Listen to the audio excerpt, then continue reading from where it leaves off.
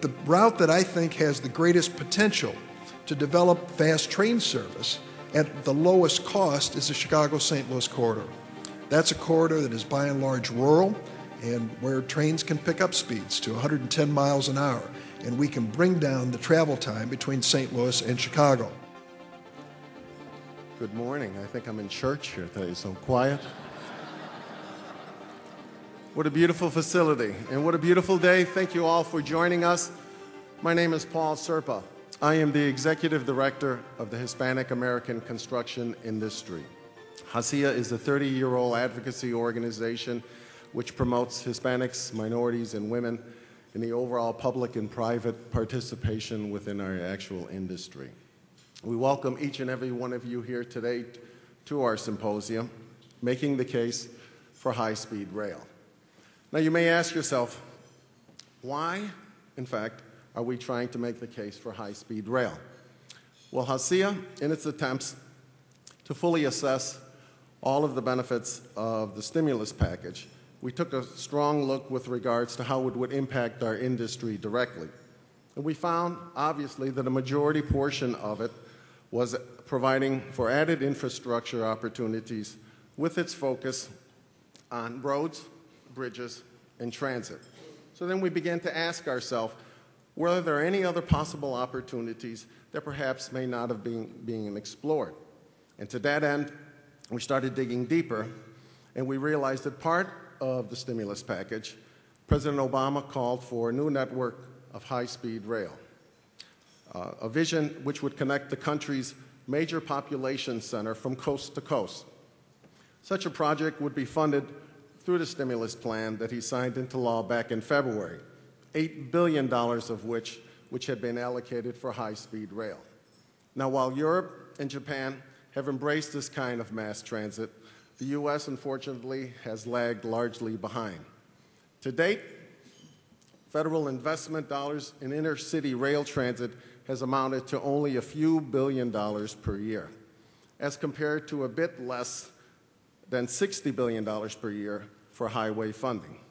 Currently, there is only one high-speed rail corridor in the country, and that's Amtrak's Acela line, which runs from Washington, D.C. to Boston, which is capable of traveling 150 miles per hour. In this new network of high-speed rail to be considered, a hub of lines would extend from Chicago as far west as to Kansas City and as far east to Cleveland.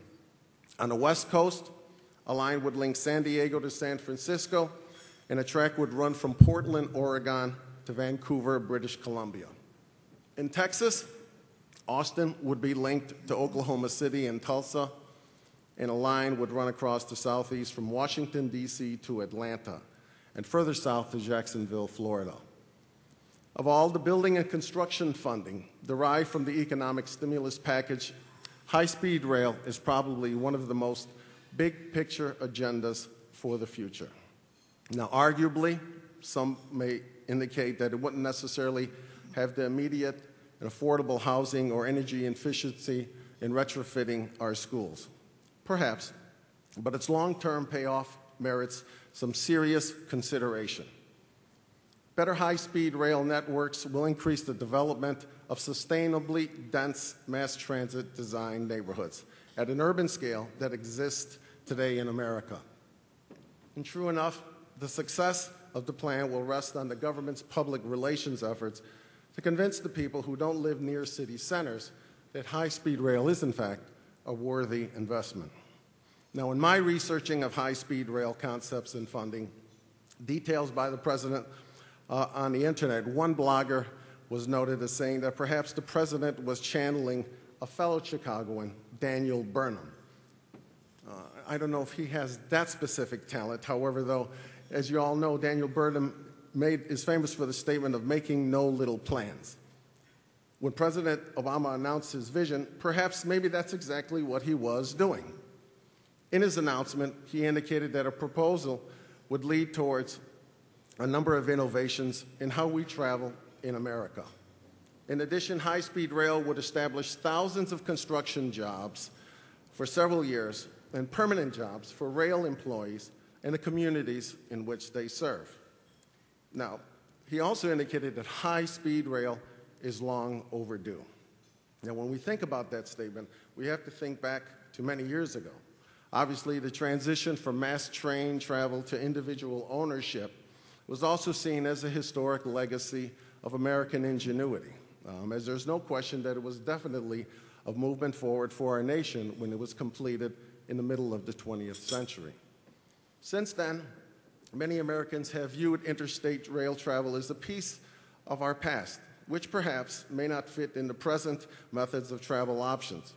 Some may also view rail travel as an obsolete portion of Americana, which is only being kept alive by government subsidies, even though the carbon-consuming qualities of cars are coming into focus more painfully each and every day. If the Obama administration, the Department of Transportation, and perhaps a few clever engineers, architects, and contractors can make the case that a step back into rail is really a move forward, then we will have carved out a space for economic and industrial revisionism that will go a long way towards providing opportunities and thousands of jobs while also making our economy conform to the requirements of the contemporary sustainability movement. Therefore, today, we hope that our symposiums will help you all in understanding the case for high-speed rail. We have a wonderful panel of experts and the most distinguished and honored members from government to have here before you today. We're most appreciative and excited to be able to present all of them to you this morning. And once again, thank you all for participating. So with that in mind, I'd like to begin the introductions of our panel members and members of our dais here today. To my far left, we are awaiting the arrival of Mr. Ray Lang from Amtrak. On my very far left, we have Illinois Department of Transportation Secretary, Mr. Gary Hannick.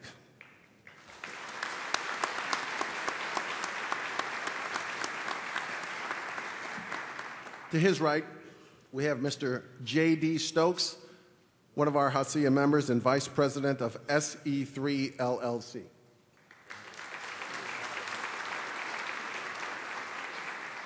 Seated next to Mr. Stokes, we have Mr. Jose Luis Briceño, the Director of Industry and Infrastructure from the Trade Commercial Office of Spain.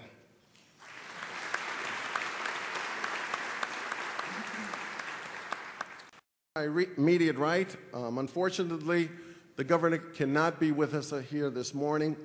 He has been called to a meeting with President Obama. We'll excuse him. We have with us, however, though, a good friend of HACIA and certainly well known within Illinois state government, Mr. Jack Lavin, the CEO from the governor's office.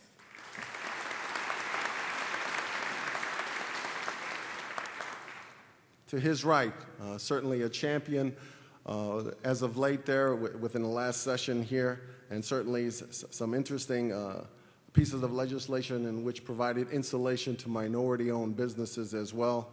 We have the Illinois State Senator and the Chair of the Transportation Committee, the Honorable Martin A. Sandoval.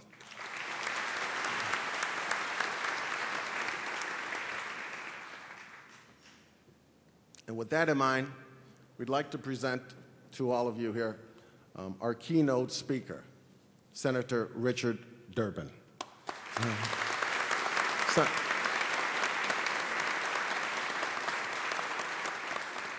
Now, Senator Durbin was elected by his fellow Democratic senators in December 2006 to the post of Assistant Majority Leader, also known as the Majority Whip.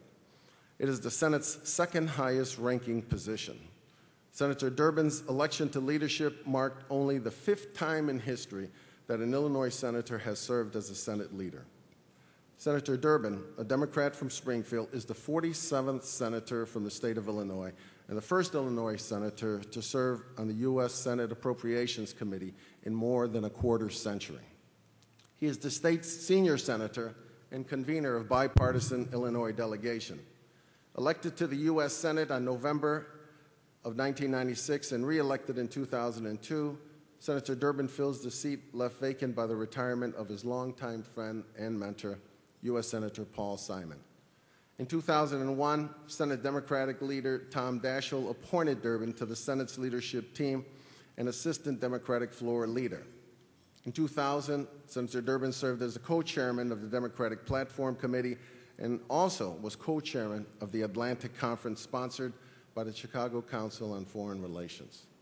He is a founding member of the Senate Global AIDS Caucus.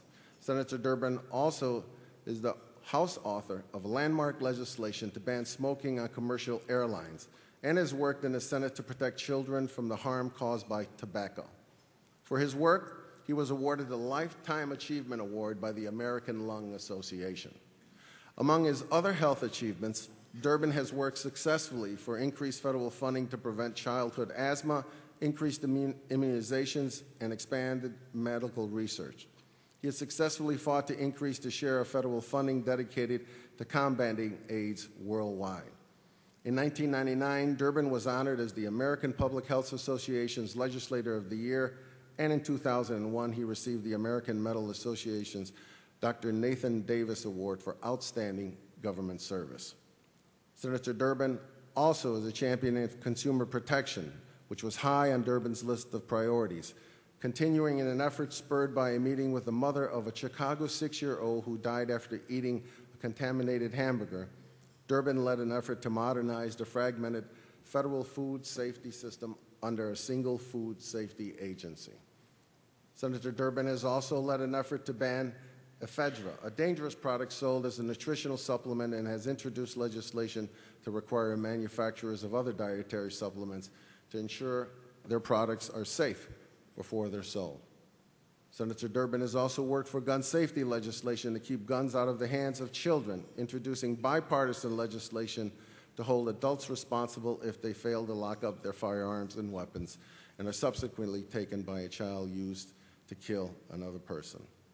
Lastly, Senator Durbin's tax cut agenda includes tax credits for small businesses, buying health insurance for low-income workers, estate tax relief for family-owned small businesses and farms, tax incentives to promote charitable giving, and tax credits for long-term care insurance, child care, and college tuition. Please join me in welcoming our U.S. Senator from Illinois, Dick Durbin.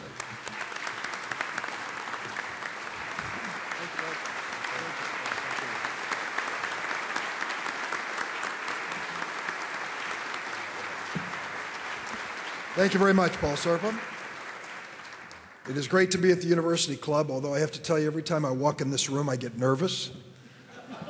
My Chief of Staff, Mike Daly, will remember it was about 20 years ago. I was a downstate congressman, and a Chicago businessman had an idea to build a coal gasification plant just a few miles from my home.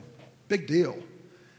And he said, "Can you come up to Chicago? I'd like to meet with you and talk about my plans." And I said, "Sure." "Well, let's have lunch," he said. I said, "Well, sure." He said, "I'll meet you at the University Club." So I came into this room, dazzled by the beautiful view of Lake Michigan and this ornate room with all the stained glass. And we sat down and we had lunch, and it was all over. The waiter came over and put the check on the table.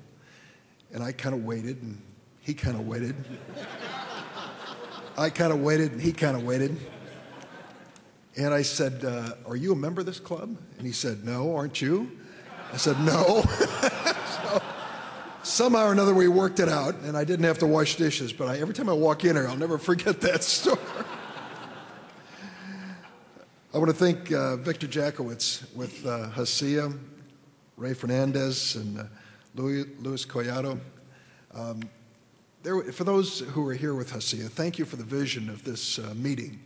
But I just want to spend 60 seconds to reflect on a loss that we all suffered recently, when one of the real pioneers of Hispanic American business and leadership in Chicago passed away.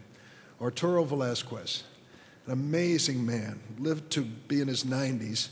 When he came to this city, there were very, very few Spanish-speaking. In fact, at one point, his mother was despondent and left and was headed back to Mexico, and somehow got stopped in New Mexico, and then took an offer to go become a migrant fruit picker, and went up and did some more, and finally made it back to Chicago. That's where Art was raised. an incredible man who really was one of the pioneers in the city of Chicago. He left such a legacy, and Hasia is part of that legacy, but equally important, he left the legacy of a magnificent, wonderful family. Not only business leaders and civic leaders, his daughter Carmen Velasquez has clinics, the Alivio clinics that I visit frequently whenever I need a charge to see what good things are going on every day to help those who are struggling in the Chicago community. So Hasia, if you continue in the tradition of Arturo Velasquez, you will continue to be a great organization. And I thank you for being here and inviting me. Senator Martin Sandoval, glad you're here. And Gary Hanig, a friend of mine from my neck of the woods, 200 miles south of here, and now our Illinois Secretary of Transportation. And Jack, I don't know what your current Chief Operating Officer's current title. I had to keep up with it. But Jack Lavin's done a great job. I've worked with him in Department of Commerce and Economic Opportunity. And allow me to digress for another 60 seconds about our governor, Pat Quinn. I can't think of a governor in recent memory who inherited a bigger challenge than Pat Quinn. Not only the scandal that preceded his ascension from lieutenant governor to governor, but also a budget and fiscal crisis, the likes of which this state has never seen. A debt of over $11 billion, and though we're doing some part to help by sending $4 billion from Washington, the lion's share of this burden is going to fall on his shoulders and the shoulders of the General Assembly and ultimately the shoulders of all of us who live in the state of Illinois. I came out early in support of Pat Quinn's proposal, not because it was a popular thing to do. I can read the paper. People hate taxes by a margin of about 3-1. But Pat Quinn is honest. He is telling us a true story about what we face, and I just admire his leadership. And I'm glad that he is in the governor's chair. I think he has shown a commitment to this state throughout his public career, and I wish him the very best, and I hope, Gary, you'll pass that word along to him, and Jack, when you see him. I think he's doing an extraordinary job. Let me say a word about railroads. Someone came up to me here earlier and said, I didn't realize you were from a railroad family. I said, well, I would say so. My father, my mother, my two brothers, and I all worked for the New York Central Railroad in East St. Louis, Illinois. If you know anything about railroads, East St. Louis is a railroad town, surrounded by railroad towns. It has to do with getting across that river and the few bridges that were available. So most of the railroad yards were on the Illinois side of the river. And the New York Central, that was their western terminus. And if you went down to St. Louis and stood in the arch and looked directly across at the Casino Queen, the riverboat down there, that's where we used to have the office building for the New York Central Railroad. It was a big red brick building and a big part of my life, as railroads have been. I spent summers working as a bill clerk in that building, watching them build the St. Louis Arch, and summers out in Brooklyn, Illinois, which is nearby, as a bill clerk working out in the railroad yard. So, yeah, I'll have to tell you, a little bit of this is in my blood. My dad used to be able to travel because he worked for the railroad on passenger trains for a penny a mile. That's what originally they had free passes, but in his day it was a penny a mile. And he and I took the train from St. Louis to Los Angeles for my brother's wedding, taking the Missouri Pacific to Kansas City and then the El Capitan, Santa Fe, from Kansas City to Los Angeles. It was part of my youth and part of growing up, and I guess part of the reason that I'm here. I never got it out of my mind and out of my blood. It's amazing when you look at the history of Amtrak and consider all the consolidation of railroads over the years. When I grew up, the New York Central Railroad, its fiercest competitor was the Pennsylvania Railroad. And I remember as a little kid being bored to tears as my mom and dad would talk about those terrible people who worked for the Pennsylvania Railroad over my dinner table.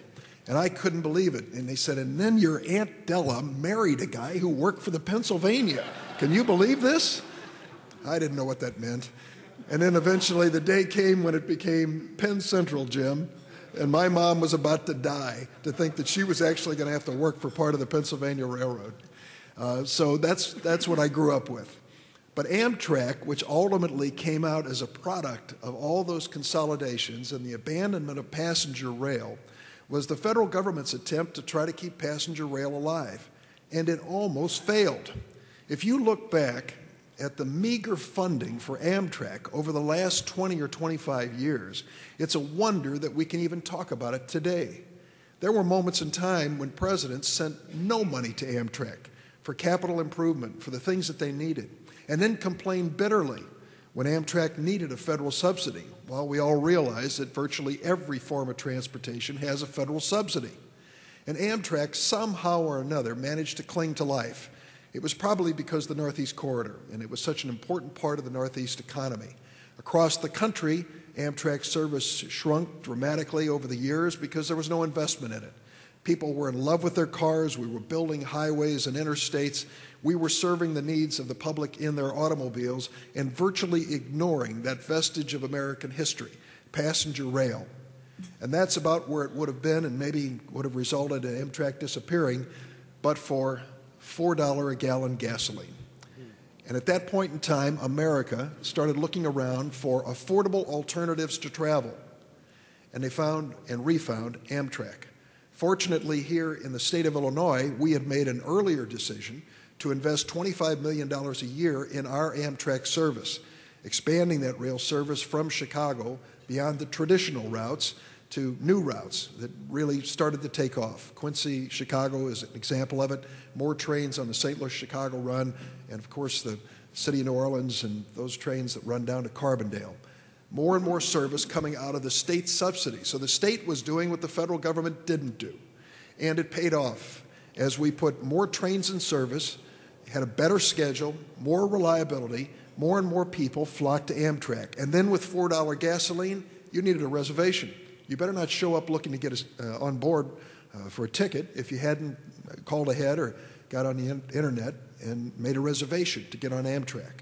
It was a dramatic change, and it showed that there was a potential, and people would get out of their cars and get into Amtrak trains to come to Chicago or head down to St. Louis or all points in between. Then along came this president, Barack Obama. And Barack Obama had never discussed this with me at all. We'd never had a conversation about high-speed rail. But in the midst of our debate about the Recovery and Reinvestment Act to put this economy back on its feet, we get word that the president wants to invest $8 billion in high-speed rail across the United States. I couldn't have been happier. I'm not sure where it came from, who inspired him to ask for it, but it really changed the debate dramatically, and that wasn't the end of it. He says beyond the $8 billion that will go into the Recovery Act, another $5 billion over the next several years, pumped into building high-speed rail corridors across the United States. It's no wonder that a president from Illinois would have a vision for railroads.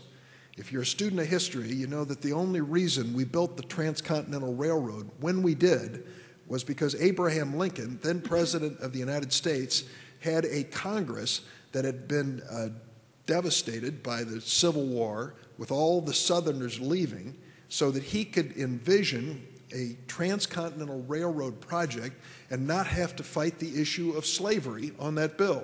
All the Southerners had gone. The Civil War had started. So Abraham Lincoln said, we're going to build the Transcontinental Railroad. Now comes Barack Obama and talks about his vision about rail and our future. Now, there are a lot of proposals. I've talked to Jim Oberstar, who's chairman of the House Public Works Committee, and of course his vision involves Minneapolis and Madison and Chicago. Others have ideas about Chicago to Detroit service, Chicago-Milwaukee service. I've basically told them I'm on board for any one of these routes that has the word Chicago in it.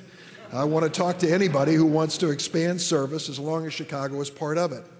But the route that I think has the greatest potential to develop fast train service at the lowest cost is the Chicago-St. Louis corridor. That's a corridor that is by and large rural and where trains can pick up speeds to 110 miles an hour, and we can bring down the travel time between St. Louis and Chicago. Gary and I were down in St. Louis just a few weeks ago. We had met with the Union Pacific Railroad, and I want to commend Gary Hannig and Governor Quinn again. They sat down and developed a memorandum of understanding because they own most of the trackage between St. Louis and Chicago. What we're trying to do here, my friends, for those of you who are not from Illinois or Chicago, is to make it clear that we want to win this on the merits. We want to be ahead of every other corridor in America in preparing ourselves for this new high-speed rail investment.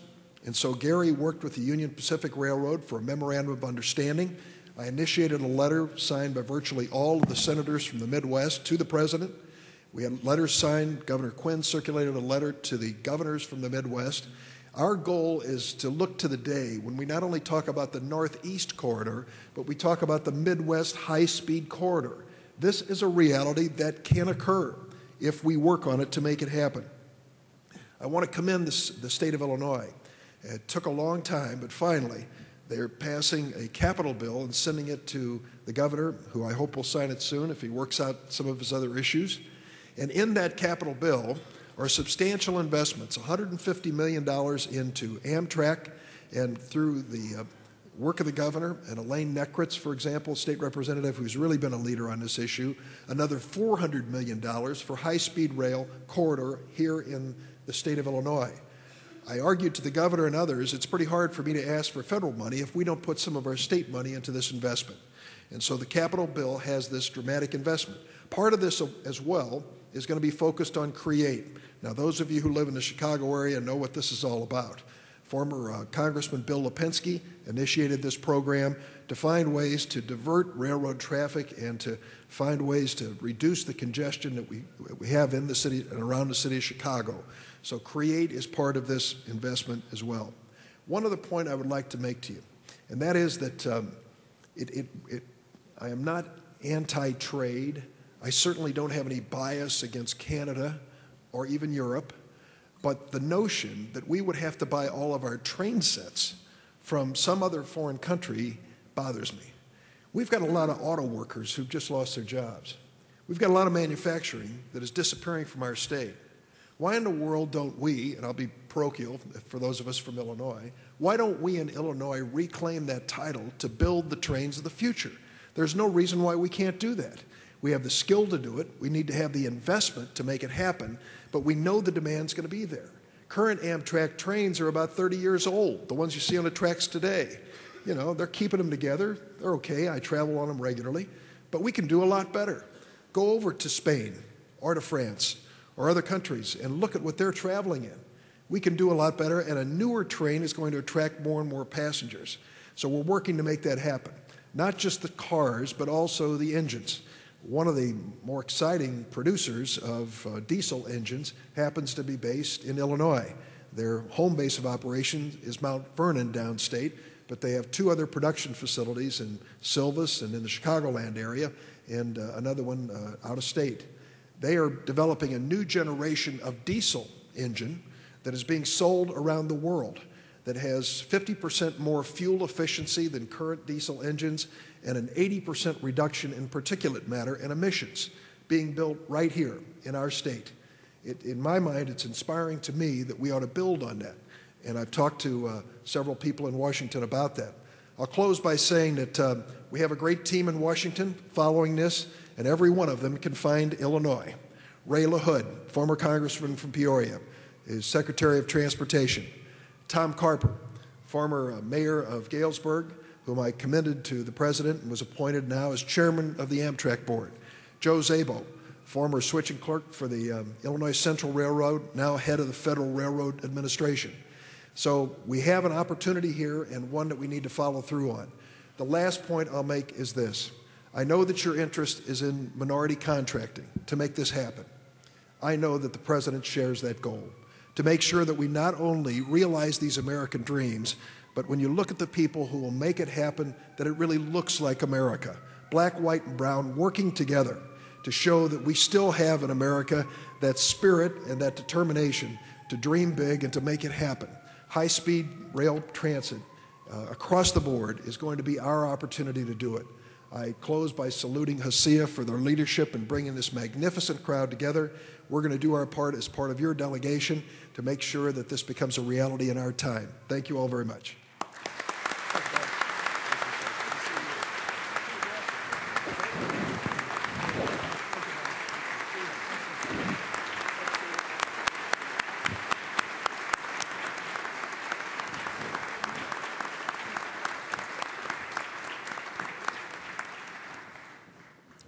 Thank you, Senator Durbin, for your remarks.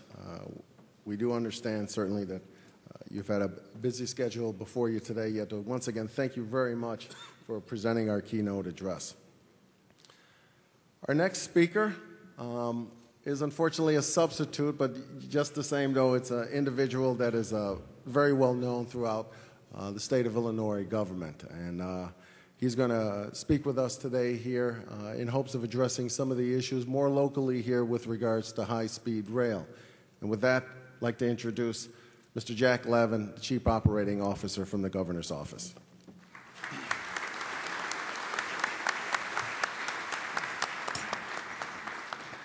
Thank you, Paul. Excuse me. And on behalf of Governor Pat Quinn, very happy to be here this morning. I apologize on his behalf. As Paul mentioned, got a call over the weekend.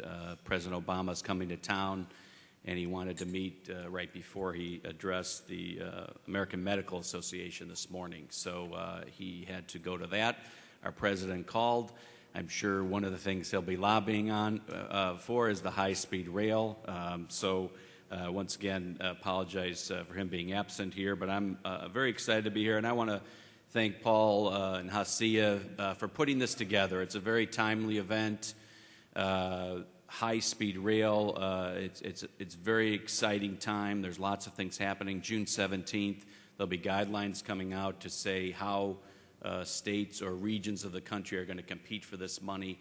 So I think it's a very appropriate time to have this symposium today and talk about high-speed rail and what it's going to mean for the state of Illinois. So Hasia, Paul, thank you very much for your leadership on this and putting this together. I know Senator Durbin has left, but I just want to compliment him. On Friday, another big project, federal project, is coming to Illinois. We've been working on it for over 5 years. The previous administration kind of put a hold on it, but now it looks like it's moving forward again, and that's Future Gen. It's a project in Mattoon, Illinois, and it will be a clean coal project, almost a $1.5 billion project, create a lot of jobs. I'm sure Hasia is well aware of it and working on it, but this is the latest technology in clean coal, and for Illinois that's a very important thing, and it could mean $1.1 billion of federal money coming to Illinois, and really it couldn't have happened without the leadership of Senator Durbin. So we're going to get $1.1 billion for Future Gen. We're hoping to double down and get $2.2 billion on high-speed rail with the help of Senator Durbin. So I just want to thank Senator Durbin for his leadership. I also want to mention Senator Marty Sandoval. As he is here, he's a great advocate and representative for Hasia, for minority business owners, but he was also one of the people in the state Senate.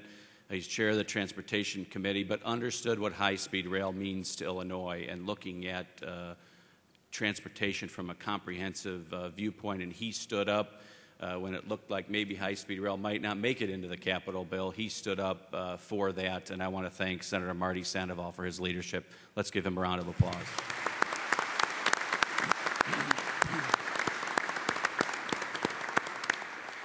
Senator Durbin also mentioned Elaine Nekrich. She's, along with Senator Sandoval, brought, I think, 40 legislators, bipartisan, in to see Governor Quinn in early May to talk about rail in Illinois and the importance of rail in Illinois.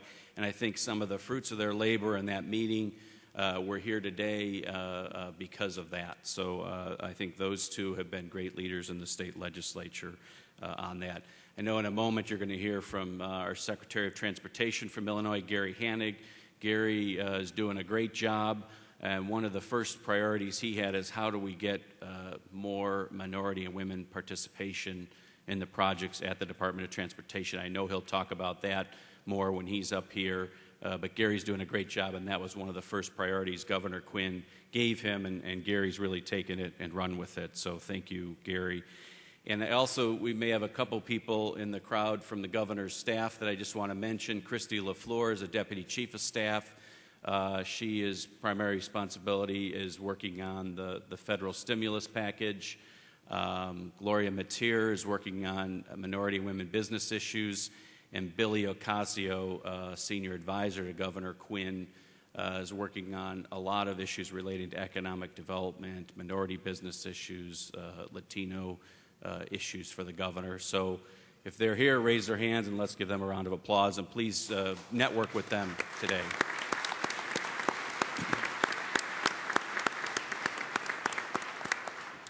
This really the culmination of several years, I think 10 years of work, and many of the people in this room on the Midwest Railroad Initiative, working in Illinois, working with 9 other states in the Midwest, has really put the Midwest on the map and made it so that when nationally we look at 11 corridors for high-speed rail, the Federal Railroad Administration has said the Midwest is really the best prepared to make something happen immediately. And part of what President Obama is looking for and with the federal stimulus is things that can happen quickly, timely, and create jobs. And really it's the culmination of a work of 9 states in the Midwest, many of the people in this room, including Hasia, to really put us in the position that we are in to take advantage of this. About 10 days ago, Governor Quinn and I went to Washington, D.C. We met with Senator Durbin. We met with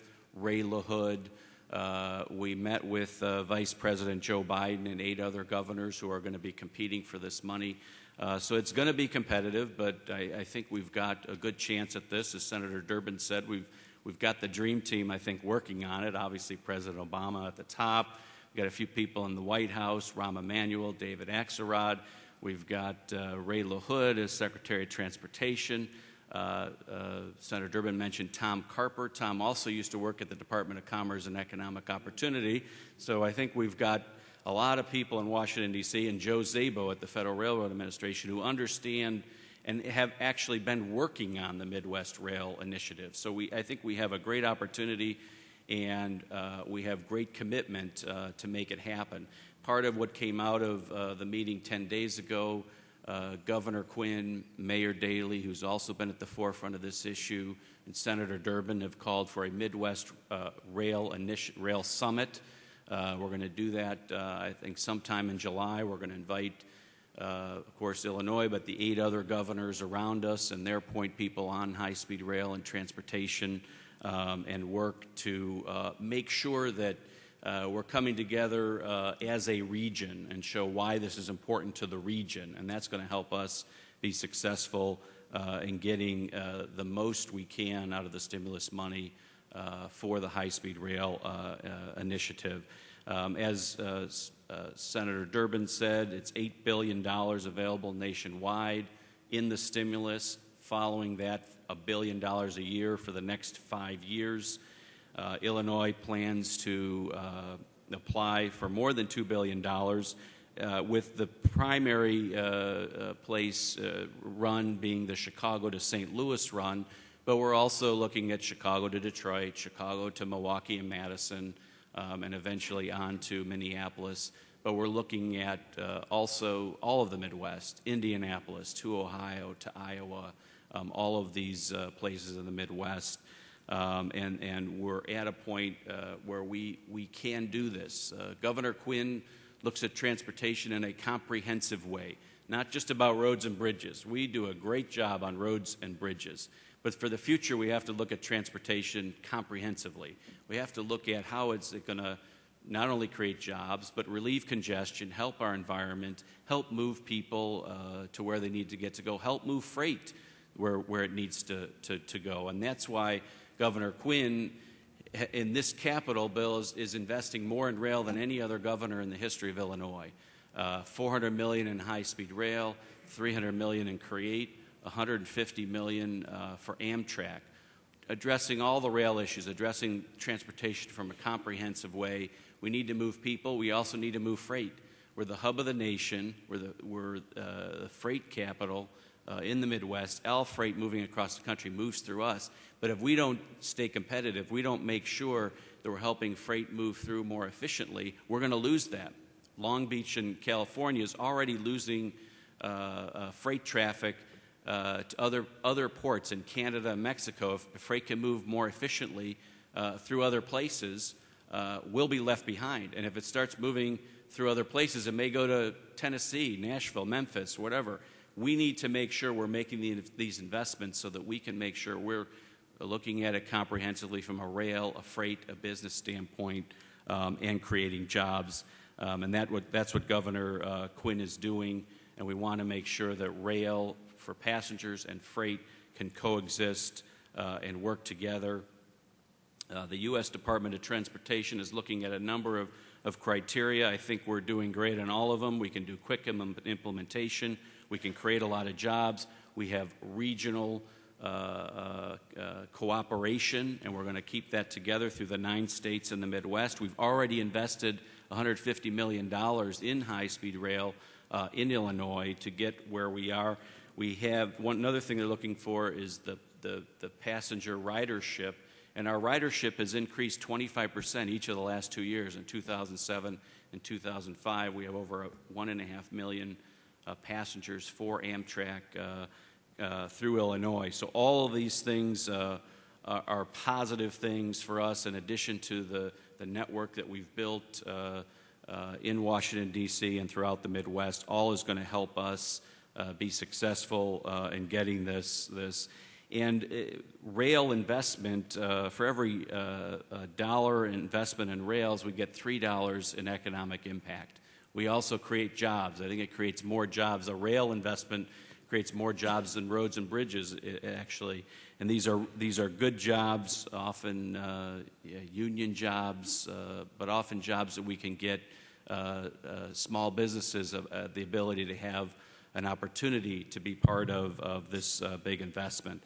So we're very excited. We think that we're ready to go. The stars have aligned, and we have a great opportunity before us. So we want to make sure we take advantage of that opportunity. And this symposium today is going to help us continue to organize to be ready. The Midwest Summit that we'll do in July, bringing all the governors together, perhaps signing some kind of compact similar to what the Great Lakes states did on the compact to take care of the Great Lakes. Let's sign a compact about how we're going to do rail transportation throughout the Midwest. And if we can do this, we're going to create jobs. It's going to give us a better opportunity to win in Chicago 2016 just by making this investment. And when we get Chicago 2016, it's going to help us move people throughout the Midwest and get people to come to the Olympics, which will create more economic opportunity for all of us. And of course, Senator Durbin also mentioned the manufacturing jobs that will come with this. We have manufacturers in Illinois, but once we start making this investment, we're going to get more manufacturers and more suppliers here in Illinois. So this is a great opportunity for us. I want to just switch gears for a moment. Senator Durbin mentioned it, our budget crisis that we have here in Illinois. High-speed rail is a very positive thing. It's capital investment. It's creating jobs. That's what we want to do. Our budget that we have today for Illinois is not going to do that. The budget is what we call a 50% budget. It still leaves a $9 billion hole in the state. It means drastic cuts. We all know we need to tighten our belts and cut. We've already cut over $1 billion, $1.3 billion from the budget. We know we're going to have to make more cuts, even with a tax increase, even with addressing the pension issue in the state of Illinois. But right now, we still face an almost $9 billion deficit with the budget that passed in Springfield. And what that means is we'll have to make drastic cuts. And letters went out Friday to social service agencies across the state, to people that serve people with developmental disabilities, child care advocates, DCFS and foster kids, mental health facilities. All these things are in jeopardy at this point. In fact, we have estimates that over 100,000 jobs will be lost if these cuts stay in place. So while we're investing in capital and creating jobs, we're also losing jobs if we don't address the issue. Some of the consequences of this are 80,000 low-income working mothers would lose child care services, 20,000 seniors would lose services they need to stay in their homes, 175,000 people would lose community mental health services, over 450,000 children and teens would lose critical services in areas such as substance abuse, teen pregnancy, violence, and delinquency. I don't want to dwell on it too much, but I just want all of you to be aware this is what's happening. These letters went out. There's going to be drastic cuts. Agencies are cutting 50% of their budgets. And we have some agency directors here today. We need to address this issue. As Senator Durbin said, Governor Quinn came out for a tax increase. It's not a popular thing, but he feels we need to have an honest budget, and we need to have an honest, part of an honest budget is paying businesses on time. Right now we have some providers that are 260 days behind in getting paid. If we don't start addressing this, we're going to put businesses out of business. And who ends up paying for that is the small businesses in Illinois. So I don't want to dwell on that too much, but I want to let you know that this is happening. I urge you to talk to your legislators. We are tightening our belt. We've made $1.3 billion in cuts. Even with a tax increase, we're going to have to cut another $1.5 billion from the budget. So we're still making tough cuts to a state budget that has the lowest number of employees per capita in the country, Illinois. So I urge you to call your legislators and work with them to try and help us get through this terrible budget crisis. $4 billion in revenue lost because the economy went down. So I urge you to work with us and try to get that so we can save jobs in Illinois and not make terrible cuts. For human services and in tough economic times, our most vulnerable citizens need those services even more in these tough times. But anyways, I want to thank you all for coming today. Thank you for having me. Once again, I want to apologize on behalf of Pat Quinn for not being here. But I appreciate Hasia putting on this symposium. I want to thank Paul Serpa again for putting this on. This is a very important symposium. It's going to be a long-term investment for the state of Illinois. It's really going to be a legacy in transportation, as Senator Durbin mentioned, with President Lincoln and the Transcontinental Railroad. This is another opportunity to build a legacy, create jobs, make sure that all our businesses have a fair chance, have an opportunity to participate in this great investment. And if we do that, we're going to create jobs, good jobs, jobs that you can raise a family on, jobs that you can be proud of, jobs with benefits. And if we do that, we're going to make Illinois the best state in the nation to live in. Thank you very much.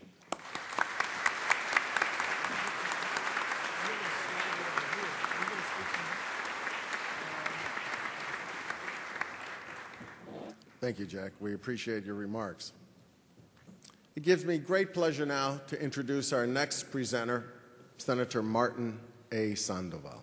For nearly 25 years, Senator Sandoval's life in public service has spanned the federal, county, and state levels. His appointments include the U.S. Department of Defense, the U.S. Department of Veterans Affairs, and the U.S. Environmental Protection Agency as well, as Commissioner of Metropolitan Reclamation Water District of Greater Chicago. Now, Sandoval is serving his third term as an Illinois State Senator. Prior to holding office, Sandoval led a grassroots movement to turn an abandoned railroad yard that lay at the doorstep of his home in the first school park campus ever designed and built in Chicago. It not only quadrupled green space, it also provided 200 elementary students a school in their own neighborhood. Mayor Richard M. Daley named the campus after his late sister, Socorro Sandoval, a neighborhood school teacher who was killed in a tragic car accident. Today, the Sandoval School Park campus is institution hallmark of the Chicago Public Schools. On January 30th, 2009, Illinois Senate President John Cullerton appointed Senator Sandoval as the chairman of the Transportation Committee of the Illinois Senate. This appointment came at a critical time to revive the Illinois economy with a major infrastructure program. President Cullerton relied on Senator Sandoval to be a major advocate in passing a comprehensive capital bill during the current 96th legislative session, which will not only build roads, bridges, schools, parks, and libraries, but will put people back to work as well. Senator Sandoval's appointment reflects the ideals of some of the great leaders of the South Side of Chicago that have led the efforts on improving the infrastructure, such as Mayor Daley, Alderman Ed Burke, Speaker Michael Madigan, and Congressman Lipinski. Sandoval has proven to be someone who can reach across political aisles to work in solving thorny issues for the ultimate goal of benefiting all families in Illinois, but in particular in his district of the southwest side of Chicago, Cicero, Berwyn, and Stickney. Today, the senator is also a member of the Appropriations, License Activities, and Energy Committees, and he also served as chairman of the Illinois Senate of Commerce and Economic Development Committee. It gives me great pleasure to present our next speaker, Senator Martin A. Sandoval.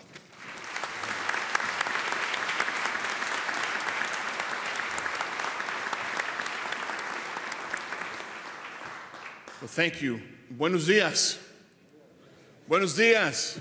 I think we've had enough coffee this morning. We've had some rousing speeches. It's tough to follow our great statesman from the U.S. Senate, Dick Durbin, and Governor Quinn's Chief Operating Officer, Jack Levin, but I'll try my best. It's great to be here before HACIA. I want to give credit to Paul Serpa and the board of HACIA for having the symposium. There is no other business association that's gotten in front of high-speed rail but HACIA, so I want to thank Paul Serpa. Let's give him a round of applause for Paul and HACIA.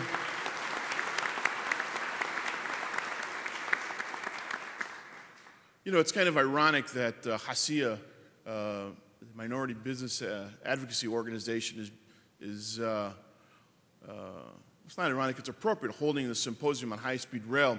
You know, today in Illinois, the Hispanics are not only leaving their mark on the demographics of this great state by being 14% of the population, but they're leaving the marks in the halls of the General Assembly, because today, at this point in history, Hispanics are in key leadership positions.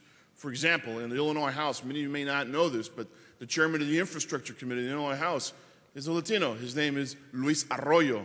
He's chairman of the House Infrastructure Committee. That has an impact on a lot of the projects that are going to be taking place over the next 5 years. In addition to that, you will realize that in the Illinois House Transit Committee, over half the members of the committee are Latinos, are Latino legislators. And so they are in the House making a huge impact on the lives of all the people of Illinois. In the Senate, what can I tell you? There is the Illinois Senate Transportation Committee. I am honored that President Cullerton, in his first few appointments, asked me to consider this a great responsibility. I am the only Latino to serve on the Illinois Senate Transportation Committee, and I'm the only Chicagoan to sit on that committee. But it's appropriate that also there's a Latino who serves as the chairman of that committee. So I think my hat's off to HACIA, my hat's off to the minority business advocates. We are certainly going to make an impact not only on the lives of people in Illinois, but on the transportation industry here in Illinois. And I promise you, many of you know me, I usually have parties and we have mariachi bands. We won't have mariachi bands all over our CTA trains and Amtrak trains. We may get there eventually. You know, it's a great day to be in Illinois, and there are a lot of things that perhaps are in the back of our minds. And Jack mentioned, you know, the continued budget situation that we have in Illinois. And I know that with our great governor, Pat Quinn, he is up to the challenge. He has already demonstrated to me over these last few months that he is up to the challenge. You know, we could not pass a capital bill if our life depended on it over the last 6 years. There was no way. Every time that there was an opportunity to put people back to work over the last 6 years under the previous governor, we just couldn't get it done. And we couldn't get it done because we didn't believe and trust in the guy that was sitting in the executive office. Today, 6 years later, under the leadership of Governor Pat Quinn, he has been able to bring together Mike Madigan, Senate President John Cullerton, Christine Radonio, Tom Cross, the four leaders, and get it done. And my hat's off to Pat Quinn because, like no other governor, he has made and led in the greatest investment in infrastructure ever in the history of the state of Illinois, and he should be applauded for that.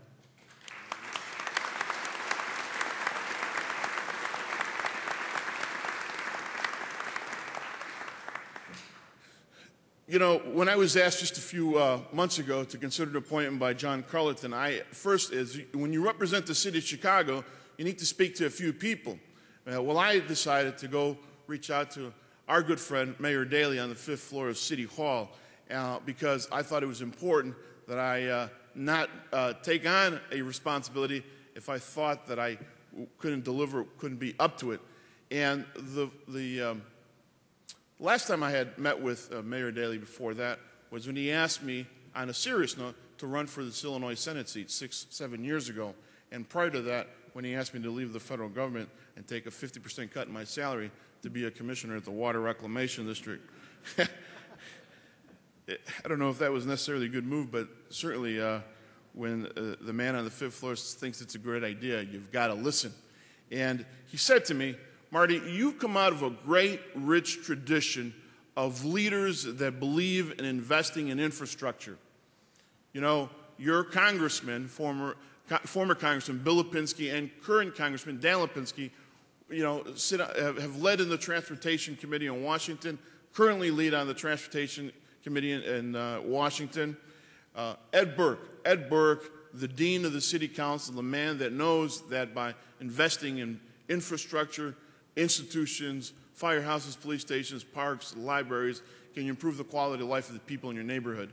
And who cannot say but Mike Madigan, who also sits in my backyard, who has made his lifelong mark by investing in infrastructure, in community, and in neighborhoods.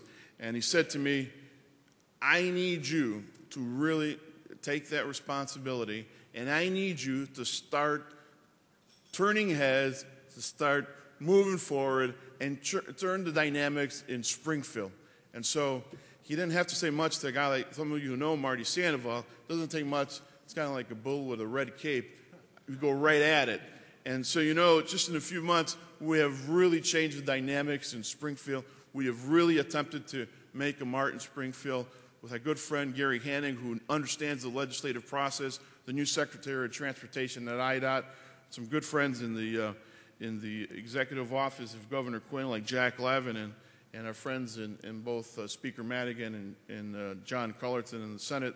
We have been able to really, really ratchet up when it comes to our transportation infrastructure and investing in jobs and putting people back to work. Today, like no other moment in history, we have made a greatest investment in transit, more than any other governor has in the past 2 decades. We have made billions of dollars, $2 billion investment in transit, investing in our mass transit, the second largest public transit system in America, the CTA. We are going to make sure that our infrastructure is prepared for 2016. We have made the greatest amount of investment in CREATE. We can't talk about high-speed rail if we can't improve some of our rail infrastructure that's been long abandoned. We have made a greater investment in CREATE, more than the federal government did, so $300 million. We have doubled our investment in Amtrak over the last few years, therefore doubling ridership on Amtrak. It's unheard of that a state would make an investment in a federal corporation like Amtrak. The state of Illinois has done that. And we have done that with the leadership provided by Pat Quinn and our leaders in the Illinois House and the Illinois Senate. Unheard of precedential investments in transportation infrastructure. Not to say high-speed rail. The story is true. I want to applaud Dick Durbin's leadership and our President Obama for their vision for high-speed rail in this country. But you all know and I know that if there is an investment by the people in the state of Illinois General Assembly, nothing happens. And you know, in the final few days of the Illinois legislature, of the regular Illinois legislature, you know, I was conferred upon by Governor Quinn, and he brought me in, and he brought also our friends from the High Speed Rail Association, should be credited for that, who've been worked hard for the last few years. Rick Harnish and Dan Johnson Weinberg, are you in the crowd? The High Speed Rail Association, there he is, Dan. Let's give them a round of applause.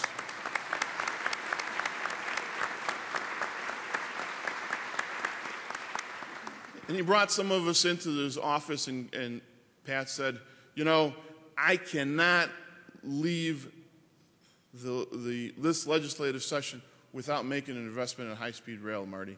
You know, the leaders are a little bit kind of not all supportive, because obviously $400 million, $500 million, that's enough investment to build a lot of other schools and libraries and parks and a bunch of other initiatives. But you know, he said, I need help, and I need help for you to go into Mike Madigan and to John Cullerton to make this a real issue and to be a champ to make sure that the train doesn't leave Springfield this legislative session without making that investment. Our next presenter comes all the way, well, not quite all the way, from Spain. To be honest with you, José Luis Briceño is a native of Madrid and has lived in Chicago for 9.5 years, and currently serves as the director of the Department of Industry and Technology at the Trade Commission of Spain, TCS. His previous position at the Commission was Director of Information and Investment Services. TCS helps promote Spain-based enterprises seeking opportunities within the U.S. market. As the director of the department, he oversees all promotional activities and material coordinated by TCS, as well as the market research and investment services carried out by the office. Mr. Briceño holds a postgraduate degree as a foreign trade specialist at IMAF. In addition, he has a Master's of Arts degree in European Law and Economy and a degree in Law from the Universidad Complutense de Madrid. The Trade Commission of Spain and Chicago is part of the network of commercial offices of the Spanish Institute of Foreign Trade, and assists and promotes Spanish firms entering the United States market, as well as American firms seeking investment in Spanish products. The Commission itself focuses on industry and technology, and the Trade Commission of Spain provides economic trade-related information to companies seeking opportunities in the United States. Please join me in welcoming from the Trade Commercial Office of Spain, Mr. José Luis Briceño, Director of Industry and Infrastructure.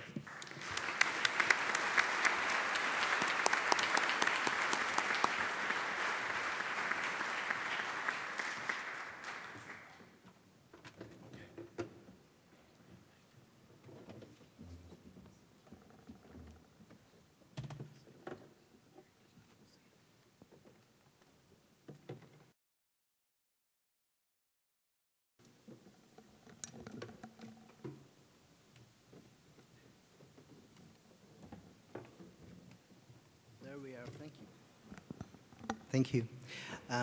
Good morning to you all. And I'd like to thank ASEA for having me here and giving me the opportunity to present the remarkable development of high rail industry in Spain in the last 20 years. And I think it will prove inspiring because we started out from a situation that was very much like the one here right now, where basically service didn't cover the citizens' needs. So Spain's economy was growing, and we decided to go for some sort of investment infrastructure that could help along, and in itself, it would be an engine for economic growth. The decision was taken to build the first line from Madrid to Seville, or Seville to Madrid, and that was 1992. There were critics regarding the perceived cost, but we know that investment in infrastructure gives you many returns, not just economic returns, but social returns as well. But even in economy, basically, if you invest $1, if it's well spent, you get $3 out of it. So this was a case in point because it proved that citizens basically loved it. There was a modal shift, and it created new demand. 32% of new demand created of people traveling between the two cities.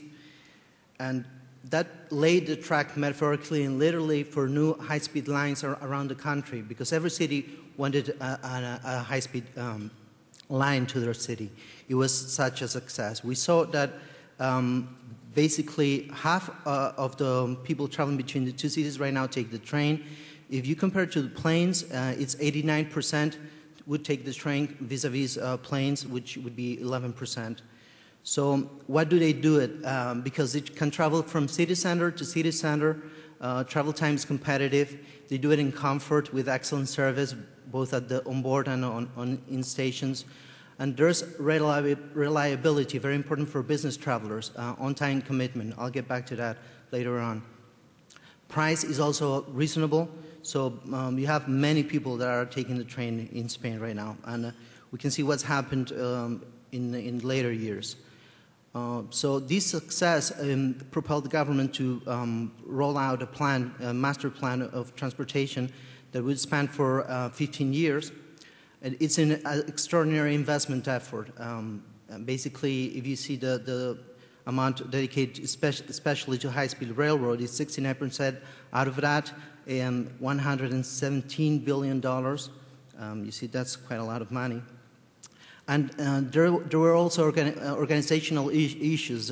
We created an infrastructure management separated from the operator, and there's competition right now in the operation. So there are business criteria that propels best practices and competitive and profitable operations in many of the lines.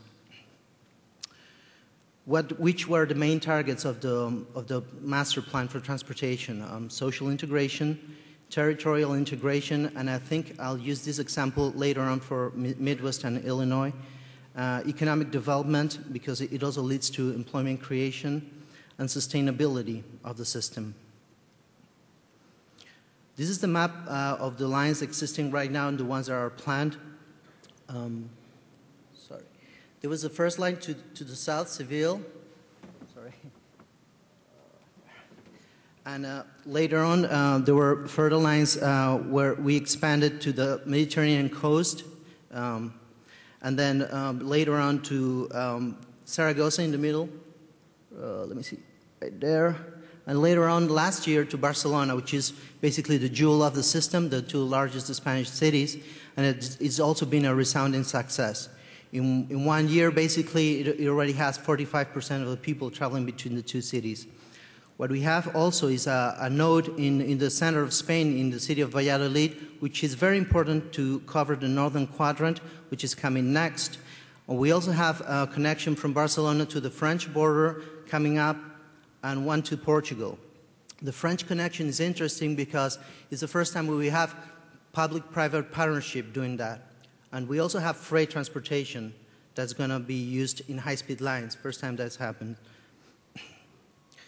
So right now, the situation that Spain is in is basically the second largest in the world in length of high-speed miles, and we hope to be first next year, probably with permission of our friends the Chinese.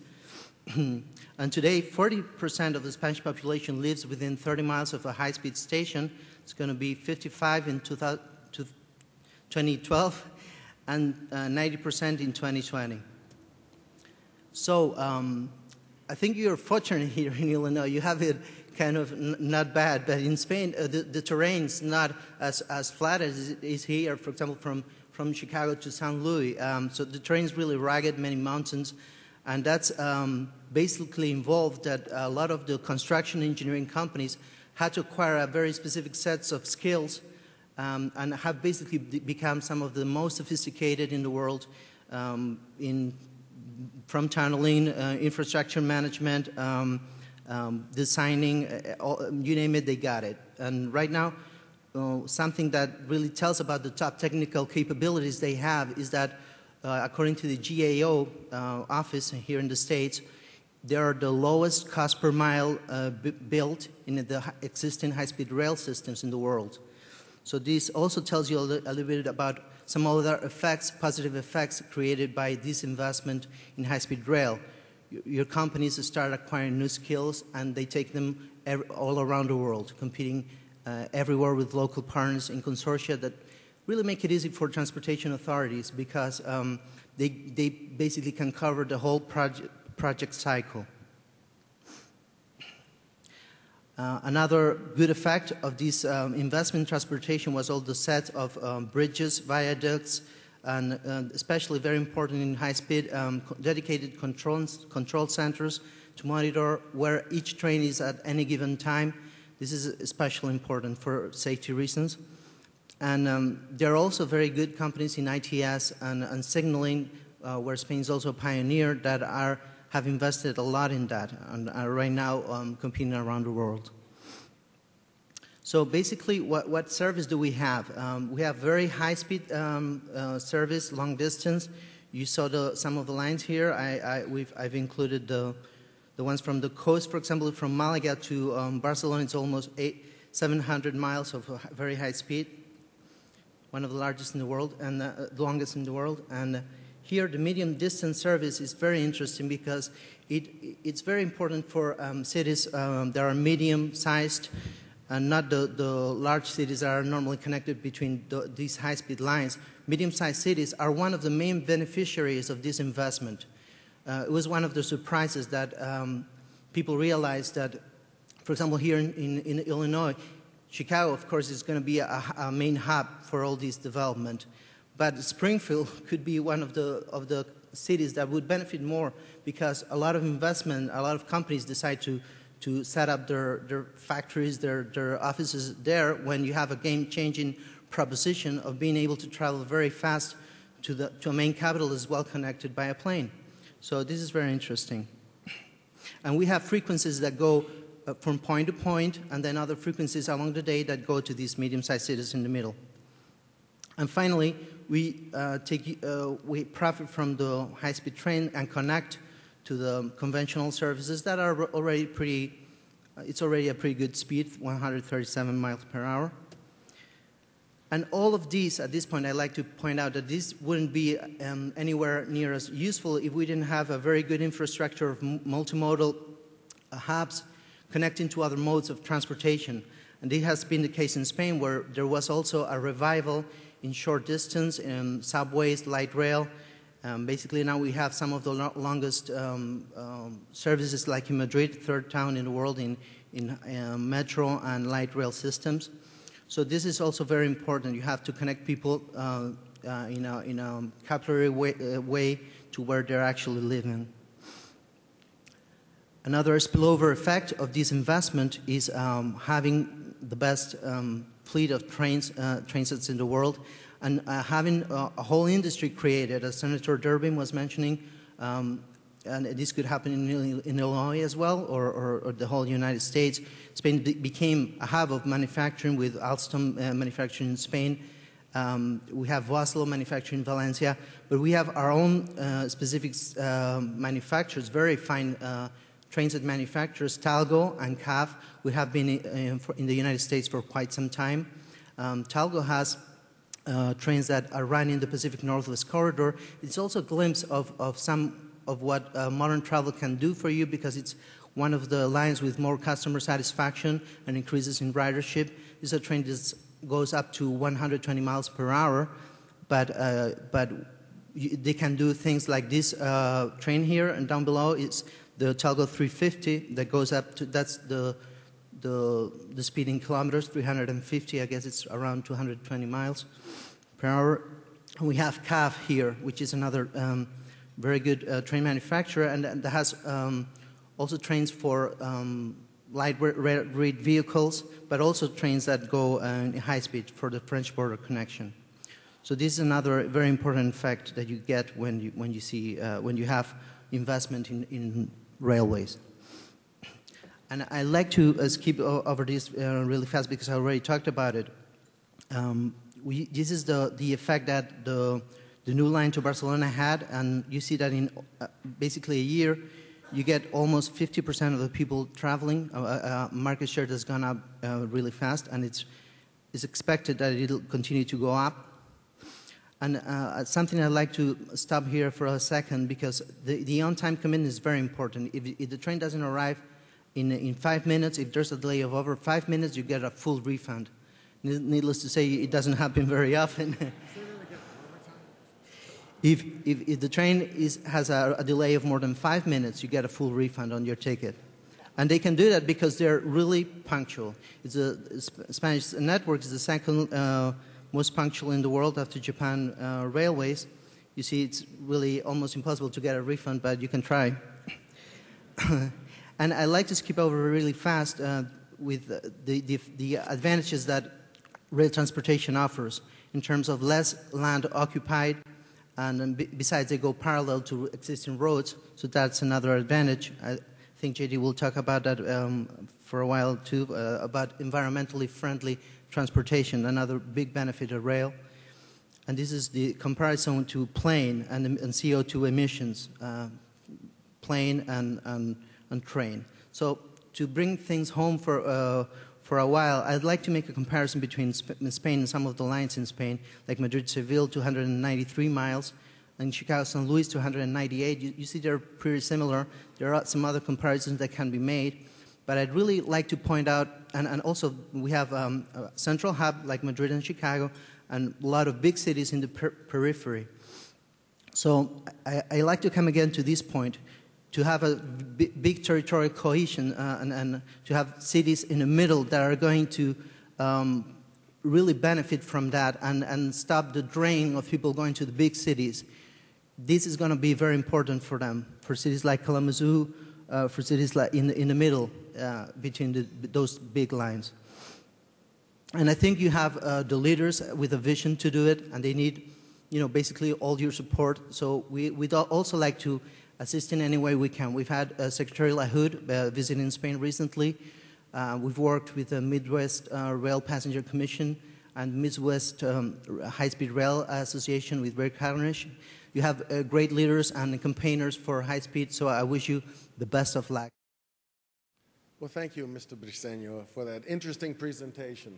And for our friends from Metra and CTA, there was a part of his presentation I hope you took note with, and that's a refund if the train is not in 5 minutes. What a wonderful concept. Thank you again. I want to move on to our next presenter, and a little closer back to home from Europe, and that is the presentation from SE3's LLC, Mr. J.D. Stokes, its Vice President. Mr. Stokes is its Vice President of SE3, which is a minority-owned DBE professional service business, and a HACIA member, with a primary focus on advanced infrastructure systems and implementing smart technologies in support of systems, engineering, environment, and energy projects. Mr. Stokes has been a part of high-speed rail. As a former transportation engineer with the Federal Highway Administration, he was involved with Section 1010 of ICE-T.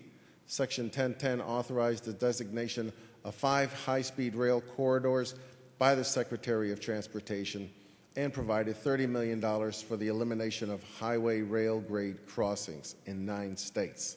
Specifically, these grade crossings hazards eliminated the elimination of construction projects were envisioned to build upon the precepts established in the Swift Rail Development Act of November of 1994, which authorized $184 million for corridor planning and technology improvements. Specifically, Mr. Stokes worked to assist in the implementation of LOSAN, the Los Angeles-San Diego State Passenger High-Speed Corridor. Moreover, T21 authorized the LOSAN Rail Corridor for alternatives analysis and preliminary engineering, in which Mr. Stokes also helped administer, including close coordination with the appropriations of $19.8 million in Section 5309 of New Start funds for several grade separation projects.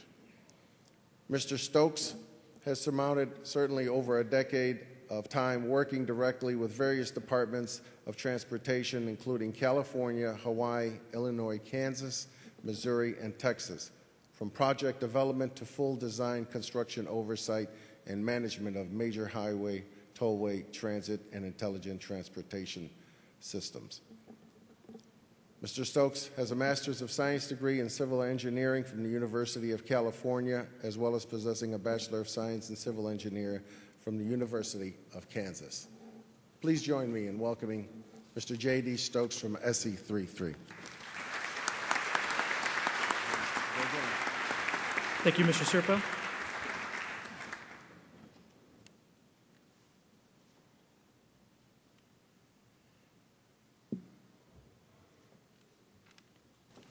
It is really, truly a tremendous honor to be here today with such distinguished speakers, and Mr. Serpa for putting this together today, for your all's attendance, and to follow up from my colleague from Spain.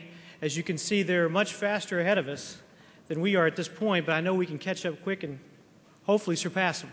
I'm very passionate about this. When I was first had a chance to work on it in California, although the bio sounds like I ran the program, I really didn't.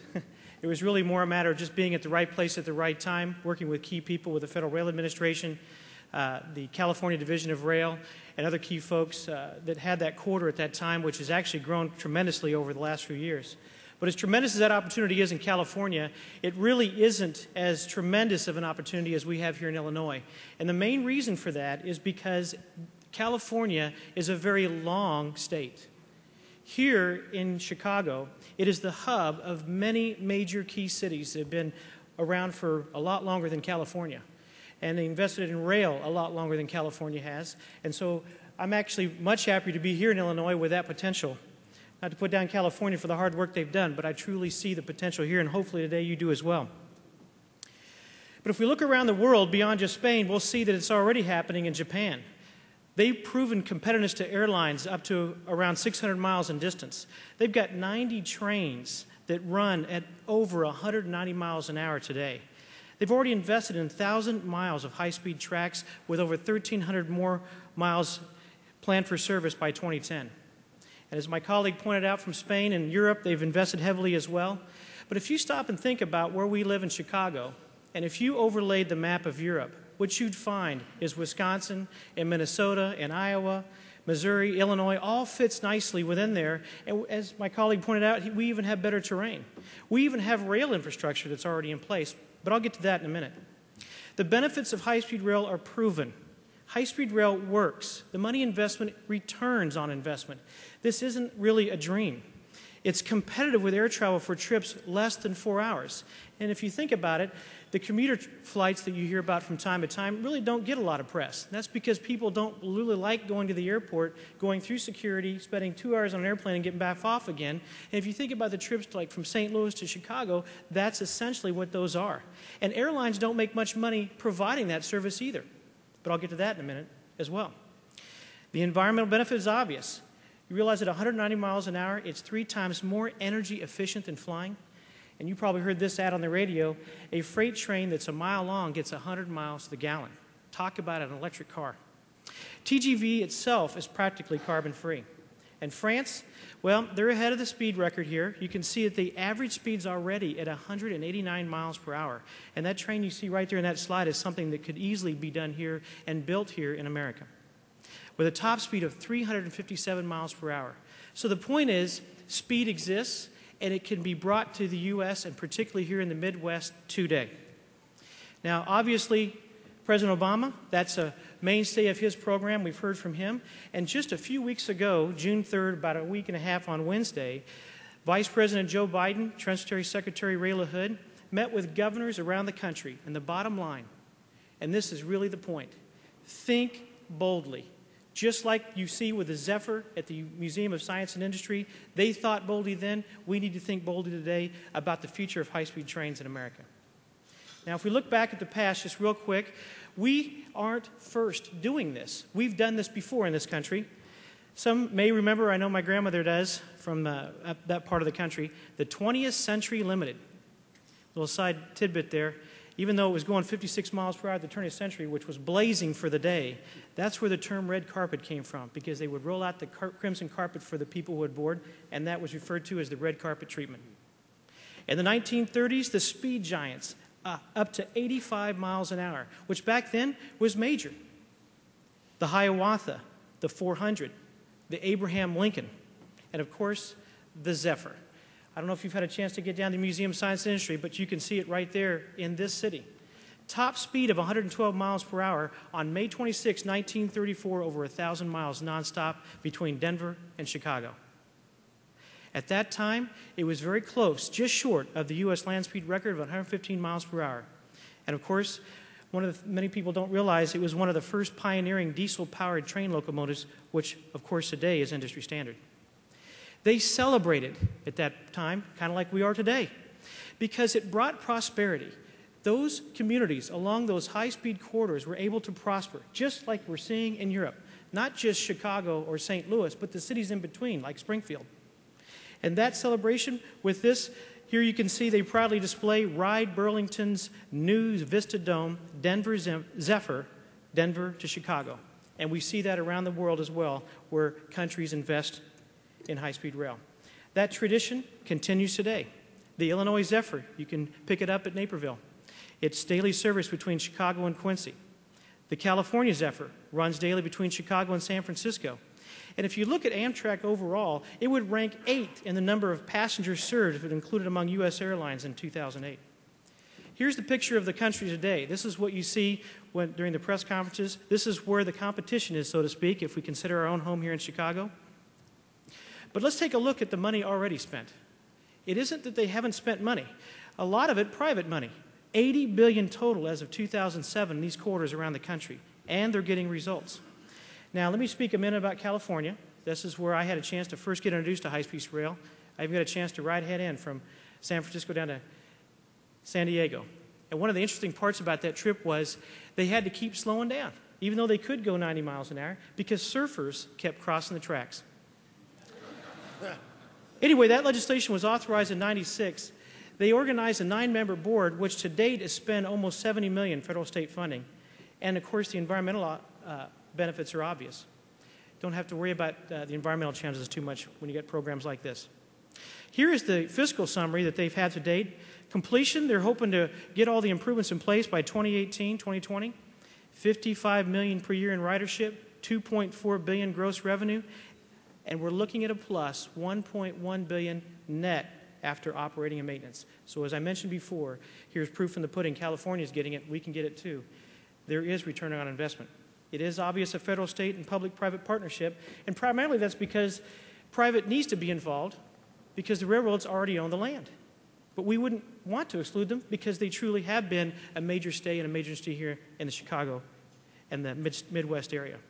The performance in Illinois could be roughly the same. As my colleague mentioned, the 298-mile basic system connecting a Chicago to a St. Louis community. Round numbers could achieve by 2025, and hopefully sooner if the Olympics come. Ridership, 3.6 million, just in that one quarter alone. Revenue around $632 million, and a net after operating and maintenance about $166 million. So again, we can make money today out of the gates with existing rail lines we have. Now, what does that look like? This is that classic proven hub and spoke infrastructure that I told you about at the beginning. This is what Europe looks like. We are exactly like Europe.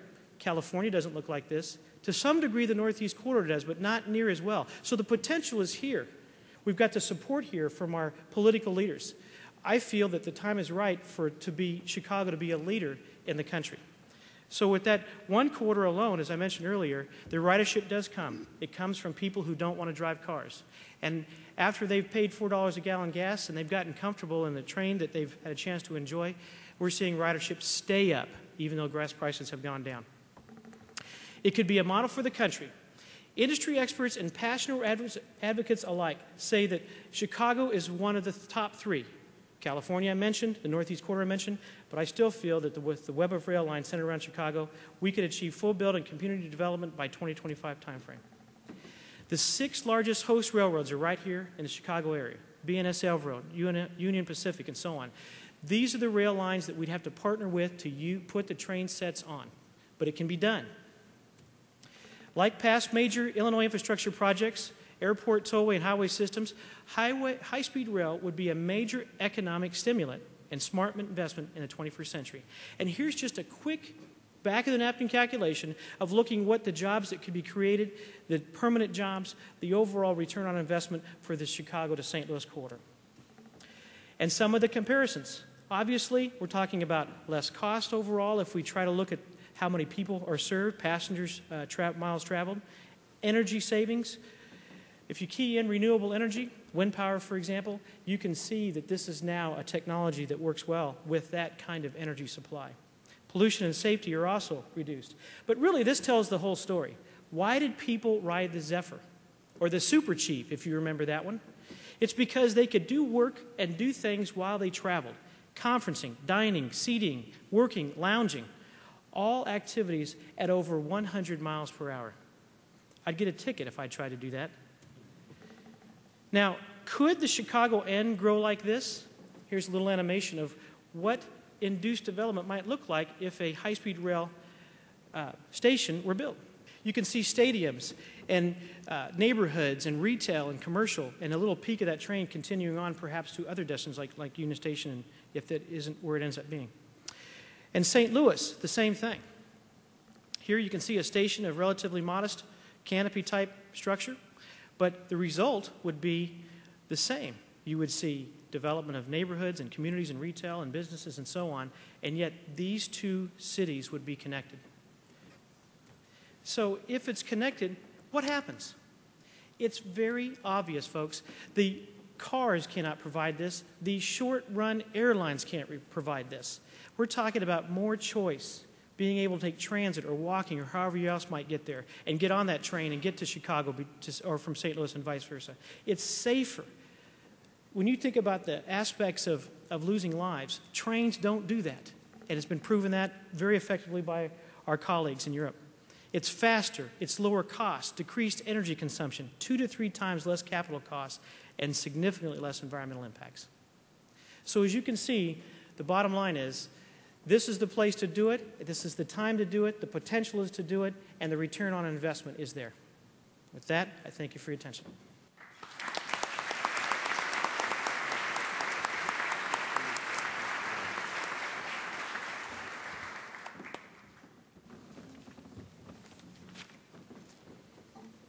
Thank you very much, J.D. Our next presenter is from a place which I called my old stomping grounds, the Illinois Department of Transportation. And we have joining us here today its Secretary, Mr. Gary Hanek.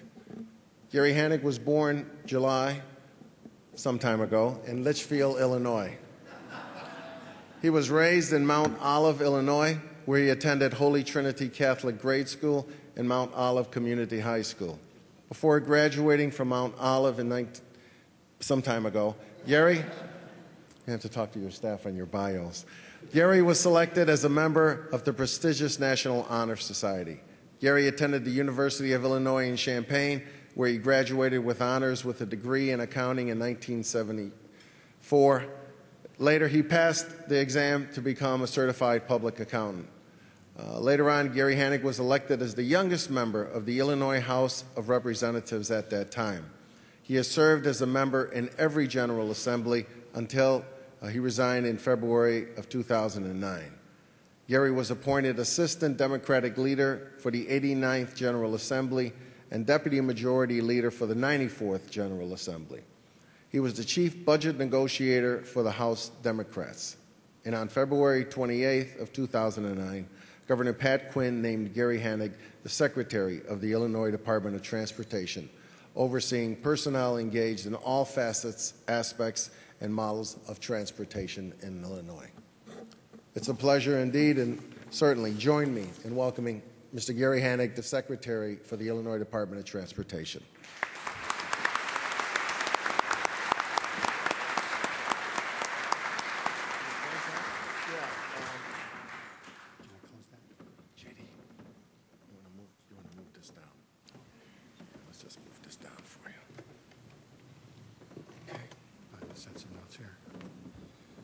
Thank you, and it's my pleasure to be here today.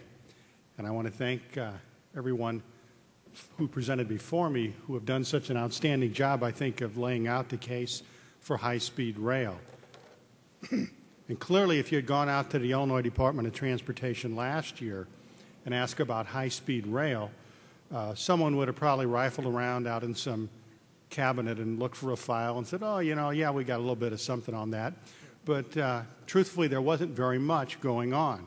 I think we'd have to say that high-speed rail last year was something that Senator Dick Durbin was working on out in Washington, and that we at the Department of Transportation had done a little bit of work on between St. Louis and Chicago, particularly between Springfield and Dwight, but there wasn't any real plan to go further than that. But then a lot of things changed suddenly. We elected a president who had a vision for high-speed rail, and we now have a governor who shares that vision for high-speed rail. And so just this year, we signed a memorandum of understanding, the state of Illinois, with the Union Pacific Railroad for the purposes of developing the high-speed rail corridor between Chicago and St. Louis. And they should have a plan back to us sometime this month, which appropriately is the time that our federal government will give us the guidance on what they believe needs to be in high-speed rail plans as we go forward. So Union Pacific is developing the blueprint, the plan that we can take out to Washington to show our friends in Washington how we can actually develop a high-speed rail between Chicago and St. Louis, how we can actually make that a reality. And I think it's important, as has been stated earlier, that we recognize that transportation has always been associated with economic development. Just look at the history of our nation, whether it was the railroads, whether it was canals and rivers, whether it was highways or four-lane highways. And I think that we understand that high-speed rail has the same kind of possibility for us here in Illinois today. So I'm here today to say that Governor Quinn is a big supporter of high-speed rail. It's a priority for the state of Illinois and the Illinois Department of Transportation. We're prepared to go forward with it. You've heard about the commitment that's come from the state of Illinois, the $400 million in capital money, the $300 million in CREATE, the $150 million that we've committed to Amtrak. So we believe that as we go out to Washington this month, that we'll be in a strong position to make the case that within a reasonable period of time that we can actually see high-speed rail happening. And we're hopeful that by the time the Olympics come to here in Chicago, we'll have high-speed rail between St. Louis and Chicago, between Milwaukee and Chicago, and hopefully between Detroit and Chicago.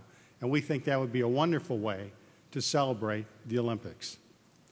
So let me also say that when Governor Quinn asked me to take this job, he asked me to take a look at the Department of Transportation with new eyes and to evaluate the people and to evaluate the programs and to evaluate the system that we have out there. And he reminded me that it's important that we celebrate the diversity of Illinois and that we recognize that Illinois is a very diverse state and that that's a strength that we here in Illinois need to always take advantage of. And so he said, make sure that as you run that agency, that very big agency, that you take a look at things and understand diversity is an important part of what you need to do. So along those lines, what we tried to do out at the Department of Transportation is find ways that we can make the process of jobs and contracts, that we can make that something that everyone can share in. So we've looked at it from three different places.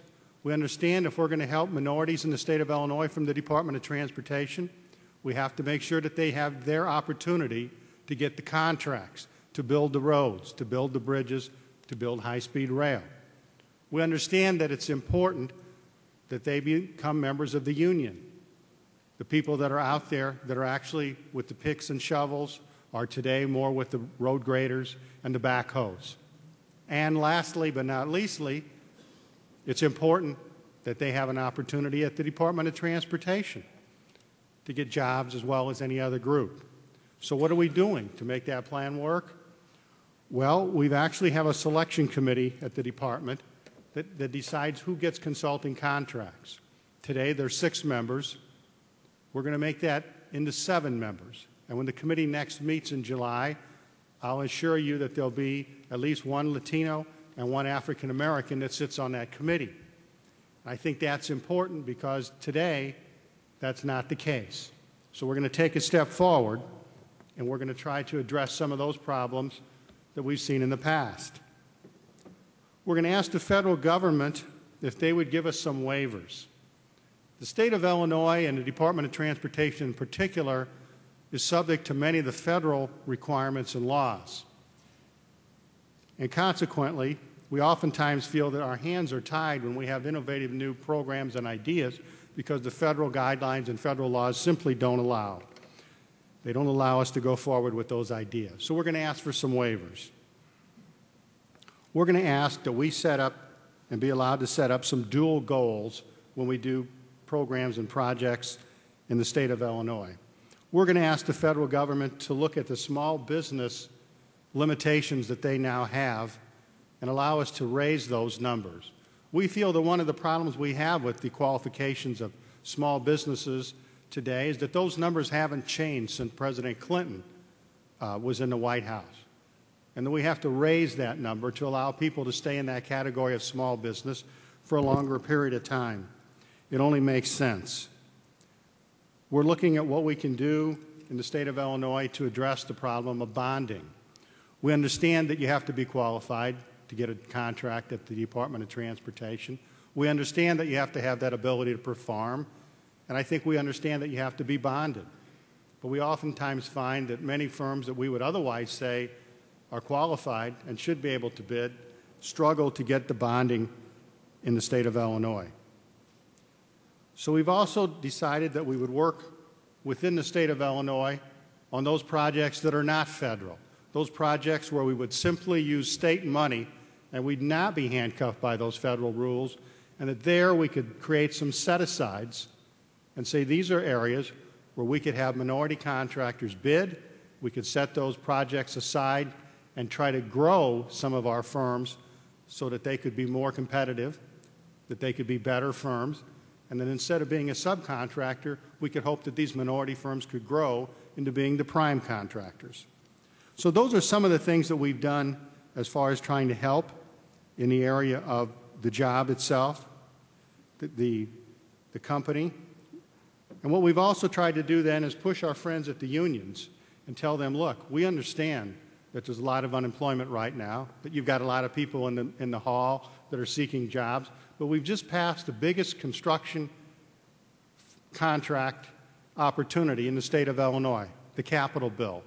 We've got more opportunities now than we've had ever in Illinois to put people to work on construction jobs. And we know that the federal government is in the process of beginning to rewrite the Transportation Act in Washington. And what we know is that with what we have with the President and with the Secretary of Transportation, with Senator Durbin and our congressional delegation, is a great opportunity to bring even more transportation money here to Illinois. So we've said to our friends in the unions, okay, we're going to clear the bench of people that are there in the hall. We're going to put them to work. But you know what? We want to see a diverse workforce out there on the job. When we drive past a workplace here in Illinois, a job site, we want to see the diversity of Illinois, and we want to celebrate the diversity of Illinois on that job site. So we've told the unions that. They said they've heard, they've heard us, and they're working with us, and now we need to make that a reality. And lastly, what we've tried to do within the Department of Transportation itself is to, first of all, to understand that mostly what the Department of Transportation does are things that civil engineers do. We're an agency of civil engineers. So we've had job fairs in Chicago and downstate where we tried to go into minority communities and say to young people, you know, being a civil engineer is a good way to make a living. You ought to think about that. You ought to think about going to college and becoming a civil engineer. And oh, by the way, if you do, we'd like to talk to you at IDOT when you graduate. We've also provided for some scholarships where we can go to minorities and say, look, if you want to be a civil engineer, we can help you pay for it. And we can help you get through college. And then when you're done, we're going to offer you a job out at the Department of Transportation. And if you'll stay with us and work with us for a few years, we'll begin to forgive those loans that we've given you. We'll make sure that that scholarship is something that you don't have to repay. We've also provided some summer jobs for some people. So again, for youngsters who are maybe getting ready to go to college, or perhaps they're in college and they're sort of thinking about what it is they'd like to be and do, we'd like to give them a taste of what it might be to be on a job site with a construction company, what it might be to be a civil engineer. So we tried to give them those opportunities. And lastly, we've actually decided that we would recruit civil engineers, not just here in Illinois, where we have great universities and great opportunities, but that we would expand our horizons and we'd look for minority civil engineers throughout the state of Illinois and the United States as well. So those are some of the things that we've tried to do at the Department of Transportation, not only for roads and bridges or high-speed rail, but I think just what Governor Quinn would say is the strength and diversity of Illinois. So I'm here to tell you that we support high-speed rail. We support the jobs program in Springfield. We support the opportunities in Washington to get more money for transportation. And we support making Illinois the diverse state that it is, and we support making that diversity a part of the Department of Transportation. So I'm happy to be here with you, and I'll be happy to answer any questions later in the program. Thank you very much.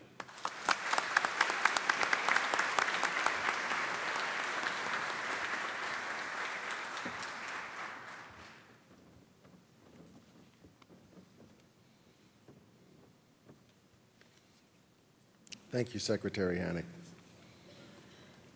Our last presenter is from Amtrak, Mr. Ray Lang, the Senior Director of Government Affairs. Ray Lang was named the Senior Director of State and Local Government Affairs for Amtrak in June of 2006. Lang is based in Chicago and reports to Joe McHugh, Amtrak's Vice President of Government Affairs in Washington. In his role, Mr. Lang directs Amtrak's state and local government affairs all across the country. He is responsible for the company's day-to-day contacts with governors of states, state legislators, mayors, and other elected officials throughout the country.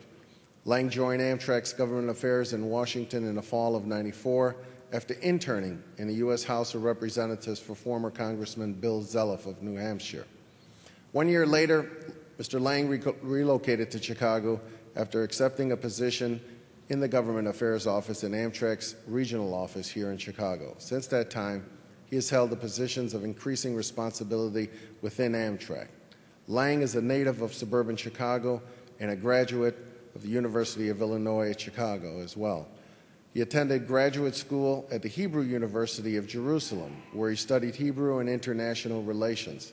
He is active in numerous regional chambers of commerce and other civic organizations where he advocates for improved passenger rail and closer coordination between Amtrak and the business community. It gives me great pleasure to present to all of you Mr. Ray Lang, Amtrak's Senior Director of Government Affairs.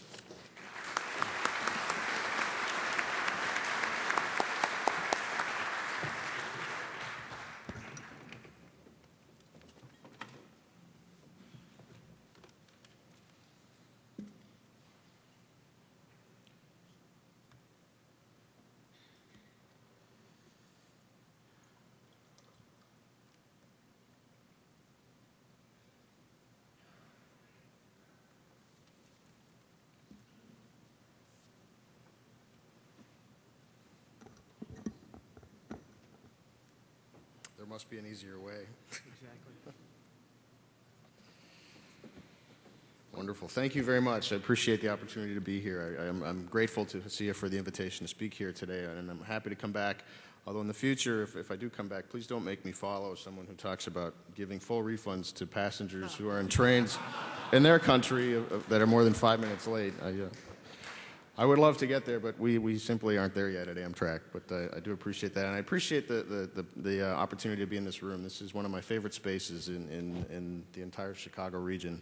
I really, really do enjoy the University Club. I'm going to start off by telling you a little bit about what Amtrak is and what we do. And it's wonderful to have followed so many of these wonderful people on the dais, and I know that Senator Sandoval and Senator Durbin have both left.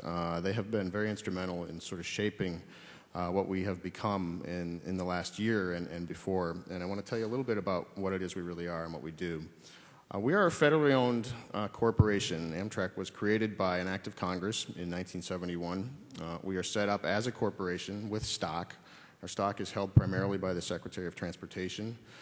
We have a board of directors. Our board members are nominated by the President of the United States and subject to Senate confirmation. And as Senator Durbin pointed out, our current chairman was an individual whose name Mr. Durbin put forward, and that is Tom Carper of Macomb, Illinois. Tom is a longtime friend of mine, and I'm thrilled that he is not only on the board, but is our chairman. Our board of directors chooses the management team that operates the company, and we are operated as though we were a private corporation. We do, as a corporation, really three different things, and the slideshow that you saw earlier showed, I think in pretty good detail, some of the three different things that we do and what they are. And in no particular order, the first thing that we do is in the northeastern part of the United States, we run the nation's only high-speed rail service. That is the Acela service, which operates between Boston, Massachusetts, New York City, and Washington, D.C. And the Acela service maxes out at 150 miles per hour on that corridor. It is by far our most popular service. It is a premier service for us, and we're very proud to operate that. One of the reasons it only goes as fast as 150 miles per hour is because there are no regulations that exist in the United States for trains to go faster than 150. 151 and above is a new certification. The FRA has been directed to look at that, but that is as fast as they're legally able to go. It is not as fast as they are able to go. We're hoping to get there one day. The second thing that we do is that we run the nation's network of long-distance overnight passenger trains, and we saw the pictures of the California Zephyr, which operates between Chicago and Oakland, California. That is one of those overnight long-distance passenger trains that Amtrak operates. Nationwide, we operate 13 of those overnight long-distance passenger trains. There are only 13 of those trains left. Depending on how you count them, we have the auto train out east, which might be the 14th train. But the long-distance trains, I think, are what captures a lot of Americans' imaginations when they think about rail travel, and if they haven't ridden an Amtrak train before, I think in most parts of the country, when they think of Amtrak, they imagine themselves riding on a long-distance train, sitting in a sleeping car, having dinner in a dining car, and it's really, truly a wonderful experience, and I would encourage you to try that if you have not. The third and final thing we do, which is what I'll talk about in a little bit here, is that we operate around the country in partnerships with states like Illinois. We operate regional short-distance corridor services, and this is the part of Amtrak which is growing the fastest. There are currently 14 states around the country that pay us, contract with us, to operate trains that we would not otherwise be operating on services like Chicago to St. Louis, or Chicago to Detroit, or Chicago to Milwaukee. Those trains, in Los Angeles to San Diego on the Los San corridor, those trains are funded almost entirely by state partners. We enter into a contract with the State Transportation Department, and we operate those trains for them, using our access rights over the nation's freight carriers to provide that service. And as I said, that is the part of Amtrak which is growing the fastest. There are 14 states right now which contract with us to run service. Just last week, we added Virginia as our 15th state partner, and we will start state-supported service in the state of Virginia under contract with VDOT beginning in the fall. And if the governor should sign the Capitol bill and IDOT gets the money, we will start service to the Quad Cities and Dubuque, and shortly thereafter we will add Iowa, I hope, as a 16th state partner, because they're ready to go as well. As I said, it's the part of our company that's growing the fastest. It's where our tremendous ridership growth has been, and I'll get into talking about that right now. Things are very, very good at Amtrak right now, not just because of the tremendous support and enthusiasm that exists at the legislative level all over the country, but because our ridership is really at an all-time high.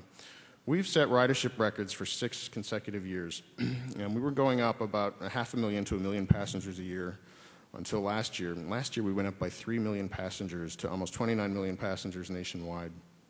It was an amazing year for us. What's interesting to me and others at Amtrak most about last year is that in previous years, one of the reasons that our ridership was growing was because we were adding new state partners, or adding new services, adding new frequencies on existing services. Last year, we gained ridership. Our ridership grew by 3 million passengers, but we did not add any new services anywhere in the country nationwide. So we did not add capacity to the system, but ridership went up by 3 million passengers. And it was really because of gas prices. It really was. We really can trace it back to that. There are other reasons, other factors, such as congestion and the desire or the movement to become green, but it was really gas prices. You'll see here in these charts, looking on a couple of the different services here. In the Midwest, the Hiawatha service, which goes between Chicago and Milwaukee, a 90-mile trip that we do in 89 minutes, the Hiawatha service is continuing to grow by leaps and bounds. It is really a wonderful service for us. It has the highest on-time performance in the Amtrak system. It averages about 97% each month in terms of on-time performance. It is a great service. You'll see, too, in the middle panel, that is our service between New York City and Washington, D.C., the Acela service, and the conventional trains that we operate there. The New York to Washington, D.C. market is the #1 transportation market in the United States. Amtrak is the dominant provider of service in that market. We have 63% of that market. All the airlines combined make up the other 37%. So it is true, and it is proof that if you have a fast, reliable, dependable service with sexy equipment, people will ride it and they will flock to it, quite frankly. This brings us to an interesting thing that happened for us very suddenly last fall. As I said, we are a federally owned corporation. We're subject to an annual appropriation, and every 5 or 6 years or so, Congress writes the authorizing legislation that governs our existence. Our previous authorizing bill, which was passed in 1997, expired on January 1st of 2003, and we sat unauthorized for more than 5 years while the Congress debated what the future of Amtrak, what the structure of Amtrak should be. And last fall, thanks in large part to a push from Senator Durbin and some of his colleagues in the Senate, the Passenger Rail Investment and Improvement Act, what we call PRIA, was passed by the Congress and signed into law. It is the reauthorization bill which governs now our existence for the next 6 years. It is a really fantastic bill, and is going to present Amtrak, our state partners, and a lot of people in this room with a lot of opportunities to develop and move forward high-speed rail and conventional rail in not only the Midwest but all over the United States. It establishes a new partnership between the federal government, between states, and between Amtrak. The previous authorizing bill, which was passed in 1997, had a significant provision in it. And that provision in the bill, the 1997 bill, required that at the end of the bill, Amtrak was to be self-sufficient and profitable. Frankly, we tried, and we failed at that miserably. Passenger rail is not a profitable enterprise. But the law of the land from 1997 until last fall was that intercity passenger rail should be profitable, that there should be no government role in funding the operation of intercity passenger trains. That all changed in the reauthorization bill, which passed last fall. The bill implies that passenger rail is a valuable part of the nation's transportation system and is worthy of significant government investment, not only for capital, but for operating. Oops. It sets up a framework for us to enter into partnerships, deeper partnerships with our state partners. And what you'll see here are some of the things that we do, some of the things that we offer to our state partners. I think the most important thing in my mind is that we have partnerships, relationships with the existing freight railroads in the United States, the 6 Class 1 carriers, several of which are in the room today. I see Tom Livingston from CSX, Paul Nowicki, I think, from BNSF was here. I don't know if Paul is still here. And I think there's Hugh Kiley from Norfolk Southern. We have contractual relationships to provide intercity passenger rail service over the nation's freight railroads, and we provide them indemnification. We have insurance agreements in effect with them, and it is a valuable thing for our state partners to then approach us and have us work with the railroads. When we talk about the $8 billion, or really the stimulus bill in general, what we say is that it really fulfills the potential that was laid out in the reauthorization bill last fall, PRIA, because it provides these $8 billion really to our state partners to set them up to become funding partners to set up these high-speed rail corridors in the regional parts of the country. We can apply for this money. We're an eligible recipient of that, but if you dig deeply into the bill, you will clearly understand that the bill was really set up to provide the $8 billion to our state partners. And I'm really excited about the opportunities that this bill is going to provide. As I think other speakers have said, the bill directs the Federal Railroad Administration, the FRA, to write the regulations for distributing these funds, and it required them to release those regulations by June 17th, which is 2 days from now. And FRA promised the White House that they would deliver those early, and I think the working deadline now is midnight tomorrow night. Isn't that right, George? Midnight on the 16th. What that means is that by tomorrow night or by Wednesday, the states will have in their hand a piece of paper showing them what the application guidelines are going to be for the $8 billion in high-speed rail money. The FRA would like to have the applications received by August from the states, and they would like to begin awarding money as soon as September, with money being spent as early as December. So this is real. It's going to happen. It's going to happen very, very quickly. And we are setting ourselves up to use our resources and our tools to help the state partners like the state of Illinois and others, to apply for this money, to spend it wisely, to begin to develop a high-speed rail system in the United States. The stimulus bill also provided $1.3 billion in capital funding to Amtrak itself. The $1.3 billion, we have already applied to the Federal Road Administration for that money. They have approved more than 80% of our requests. So far, 52% of the money is to be spent on the Amtrak-owned infrastructure in the Northeast Corridor. 48% is to be spent off the Northeast Corridor. There's the grant application process for the $8 billion. And this is what I think a lot of individuals in this room would like to talk about today. In the Northeast Corridor, we have a very good engineering staff. We own the railroad and we engineer it. Outside of the Northeast Corridor, we have a small engineering staff, and we are going to need a lot of outside help and support to engineer the projects outside of the Northeast Corridor that we want to spend money on. We will look to HACIA and other organizations for help in managing those contracts and those awards. And those projects to develop not only the Amtrak projects, but the intercity high-speed rail system that the stimulus bill lays out. We have set aside, as you see, a goal of minimum of 25% of the funds to be spent with small businesses and a minimum of 10% with DBEs. We've got a criteria system in place that rewards contractors for working with DBEs and small businesses. And I'm hopeful and optimistic that the numbers are going to be much higher than this. There is information on our website about these processes, and I would encourage you, if you're all interested, to go and look at this. Every project of the $1.3 billion that we have applied for is listed on our website. It's broken down by category, it's broken down by state, and there's updates constantly about the new projects that we were putting out for bid. And again, if you want to see me afterwards, you can get my card and I can help walk you through this process, or you can just go to Amtrak.com and look at that. Our procurement department is going to be looking very carefully at this. Our Inspector General's office has got $5 million out of the stimulus bill to look at how we spend this money to make sure that we honor these commitments. It is an important part of what we want to do going forward. We're very excited about the opportunities that we face. As I stand here today, I know that in 3 years, intercity passenger rail in the United States is going to look very, very different than it does today. I've spent most of my adult life working on this. This is a really, really exciting time for us. I thank you for this opportunity to be here today, and I don't know if you want me to stay up here for questions or... Okay, thank you very much.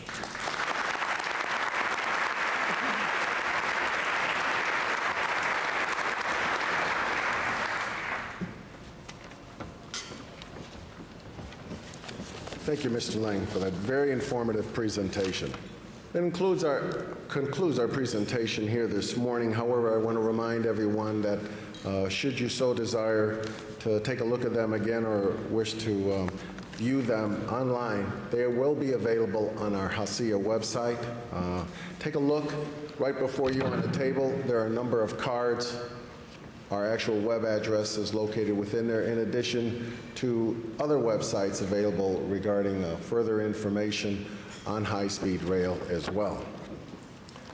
Also, I want to remind everyone that we took the liberty of printing out and actually developing, for any of you who are in need, professional development hours. We have PDH certificates with your names on them at the front. If you haven't picked them up already, please do so on your way out. And before we begin our Q&A and certainly our networking session, I do want to take the time here to recognize a couple of individuals, but most noteworthy as well to our two organizations that work with HACIA in assisting us in pulling together today's symposium.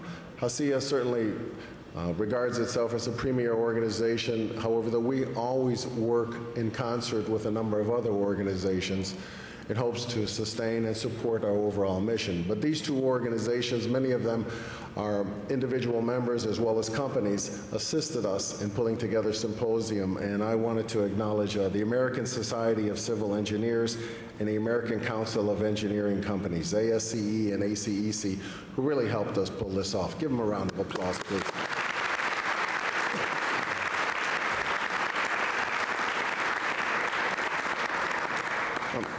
In addition, I want to recognize the HACIA Professional Service Committee, who really worked hard to pull together a lot of the speakers and presenters, and and pull together the overall symposium today before you. And I would like to acknowledge Mr. LaSalle Smith from SE3 LLC, Mr. Victor Avila from DBHMS, Mr. Herbert Berg from HBK Engineering, Mr. Moshe Javadi Bloom from Bloom Companies LLC, Mia Delgado from David Mason and Associates Inc., Ms. Rosalinda Pignato from Rosalinda's Interiors, and our two board members, Mr. Luis Collado from STL Architects and George Moreno from Civcon Services. Give them a round of applause as well.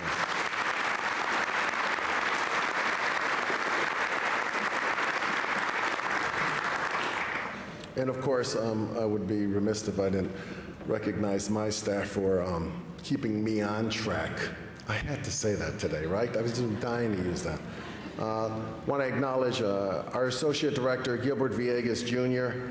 He leads our efforts on behalf of HACIA's governmental affairs and ensuring our organization maintains its relationships with elected officials on all levels of government. In addition, Ms. Neila Cintron and Maria Esparza, I'm sure many of you spoke with those individuals regarding when you were trying to register, and they were here early this morning greeting all of you as well. In addition to Ms. Lorena Flores, our administrative assistant, and Ms. Jackie Gomez and Juan Calajarano, who are also here with us today. Thank you very much for your help, team.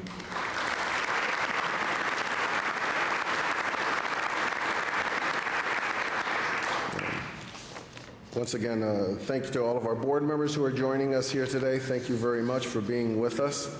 In addition, thank you to CAN TV, who is here filming this entire event, and I understand will be broadcast at a later date. I'm also advised that there might be some individuals from Fox News as well, so they may be seeing you on your way out with some questions. However, though, once again, I thank all of you for being with us today. It's certainly a very informative program. I'd like to move on now to any Q&A sessions here, that any questions we might have from the audience. If so, there is an actual microphone in the center of our room. If you so desire to come on up there, please do so freely.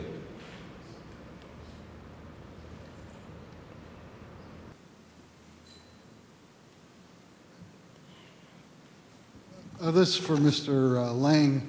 What is the what definition are you using of a small business? Is it 25% of these contracts going small business?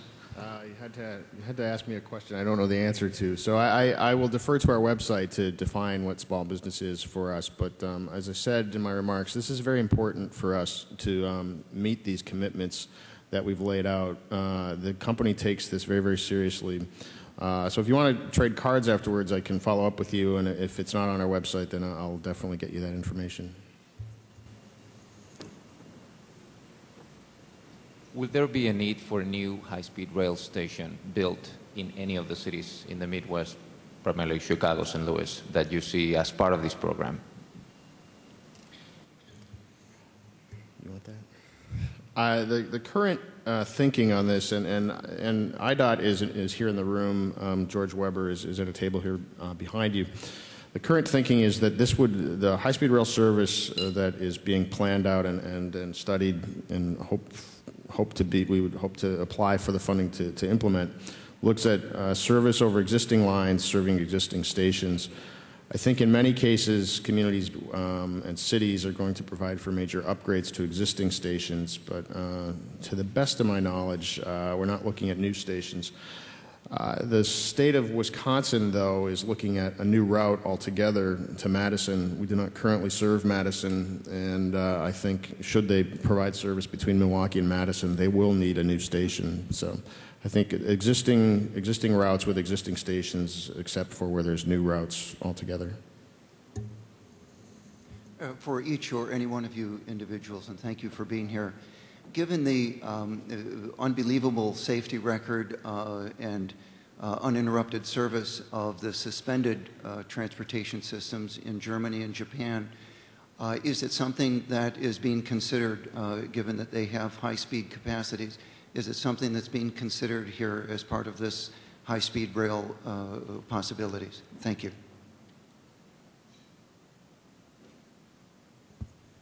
Here in Illinois, we would define high-speed rail as 110 miles an hour. And to the degree that you could do more, I think we would explore that possibility. But clearly, there are some limits that we would have on all these routes simply because of, first of all, because of the federal rules at 150, and also the fact that when you use existing lines, you have to deal with crossings and other traffic. I think one of the things that happen in Europe that allows them to go so much faster is that they have dedicated lines. They have, in many cases, and I think in most cases, rail lines that just use the high-speed rail. We would be using high-speed rail and freight. In particular, the systems in Germany and Japan are suspended, and so there are no rail crossings, and they use existing corridors, roads, highways, utility, and rail. Yeah, so if we were going to go to something above 110 or even above 150, we would have to deal with those kind of issues where we have any number. If you ride the Amtrak from Chicago to St. Louis, you'll see any number of grade crossings in these small communities out in the rural areas that right now we have the arms that protect the cars and the rails from hitting each other, but clearly, you have to have some kind of mechanism to protect the riders on the train. So those are the kind of issues you have to answer. We think we can deal with it at 110. To get to the next level will require, a lot of additional engineering. Any other thoughts from any of the other panelists? Well, regarding magnetic levitation, I think it's a technology that sounds wonderful, but in theory and when it's practiced, it's so incredible to put in place, incredibly expensive to put in place, and so many requirements. It's proved really hard. And actually, you mentioned the track record. There was an accident in Germany.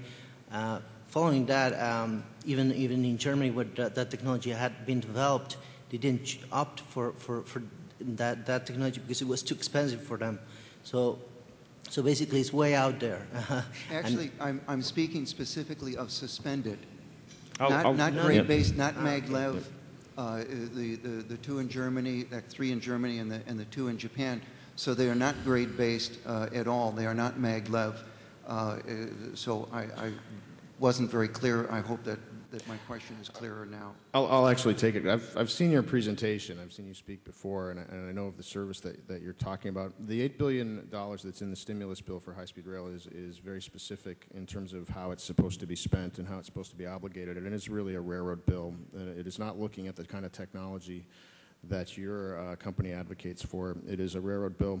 It actually requires the states to sign memorandums of understandings with the freight railroads to plan this stuff out. It is designed to be very quickly spent on the nation's intercity corridors in partnership with the states and with the freight railroads.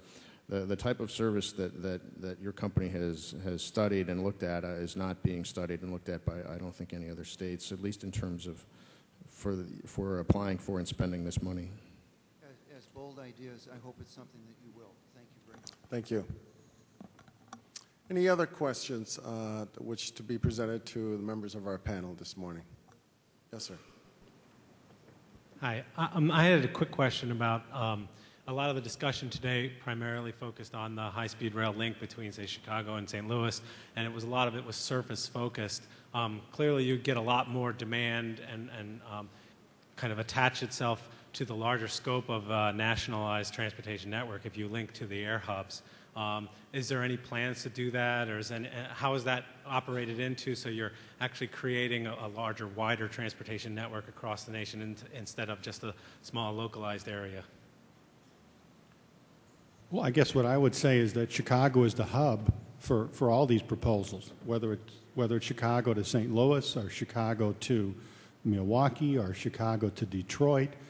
And I think all the other states around us probably see an ability to then build on what we're proposing here in Illinois. So, for example, I heard the governor from Missouri just last week say he'd like to see a Kansas City to St. Louis high-speed rail, but he acknowledged that didn't really make any sense unless the St. Louis to Chicago part was done as well. So I think as we go forward, with what we're proposing here, we could see that there could be add-ons to that. But clearly, the traditional place that we've had here in Chicago as the hub will remain.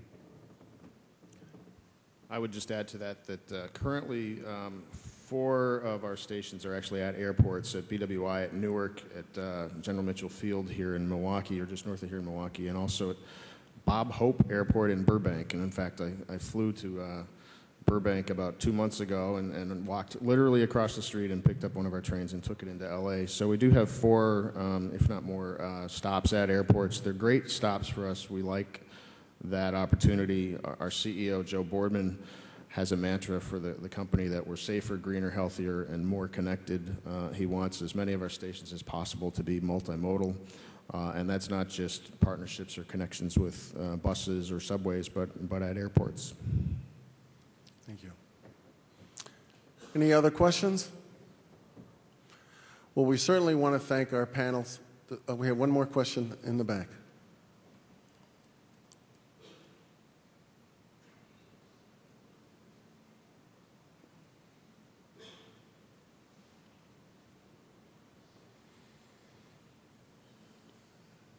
Thank you for appearing for the panel, and I want to thank you for taking your time today. 2 questions. One is that the gentleman from Spain, I wonder if you could meet with the CTA and maybe they could give us our money back every time they're 5 minutes late. But what I want to ask is, how many, I think somebody had a slide, there's something to the effect that there's like 20,000 jobs that will be produced or so. And I was wondering how many ancillary jobs would something like a high rail corridor produce? Ancillary, separate. Spin-off jobs. Well, as I say, it's very hard to keep track of the actual jobs because there are so many companies that might work in fields related to first, there are the jobs created by the industry itself, railway industry, where we have providers of seats, of converters, all the electrical equipment, all those companies working for the industry itself. But then you have the companies that are attracted to a specific area because you have disconnection. So this is another tier of jobs that are indirectly benefiting from having this connection. So overall, basically, if you consider there's a huge effect in jobs too. Though it's hard to measure. There are some studies that offer figures, but they vary. They are, of course, because of this is what I was mentioning. Some of them consider this broad spectrum. Others are limited to the industry itself. Does the gentleman from Illinois have any Yeah, idea? what I have is based on a formula that we have for the Class 1 railroads, $1 million spent on rail improvements will provide jobs for 9 people. So if you say, well, what would $2 billion provide? Well, that's 18,000 direct jobs. Now, most of those are going to go for people who are Teamsters that work for the railroad, so they're going to be good-paying union jobs. Probably another 100 would go for people who maintain the rails, and then we would say that for every $1 million, you get 45 secondary or spin-off jobs, people that work in restaurants or grocery stores, things like that. So that would be on $2 billion, that would be 90,000 indirect jobs. So those are kind of the numbers we're looking at. Thank you. Thank you. Well, we would certainly enjoyed all of your company today, and more importantly, though, we enjoyed the presentations from all of our presenters today. Let's give them a round of applause, please.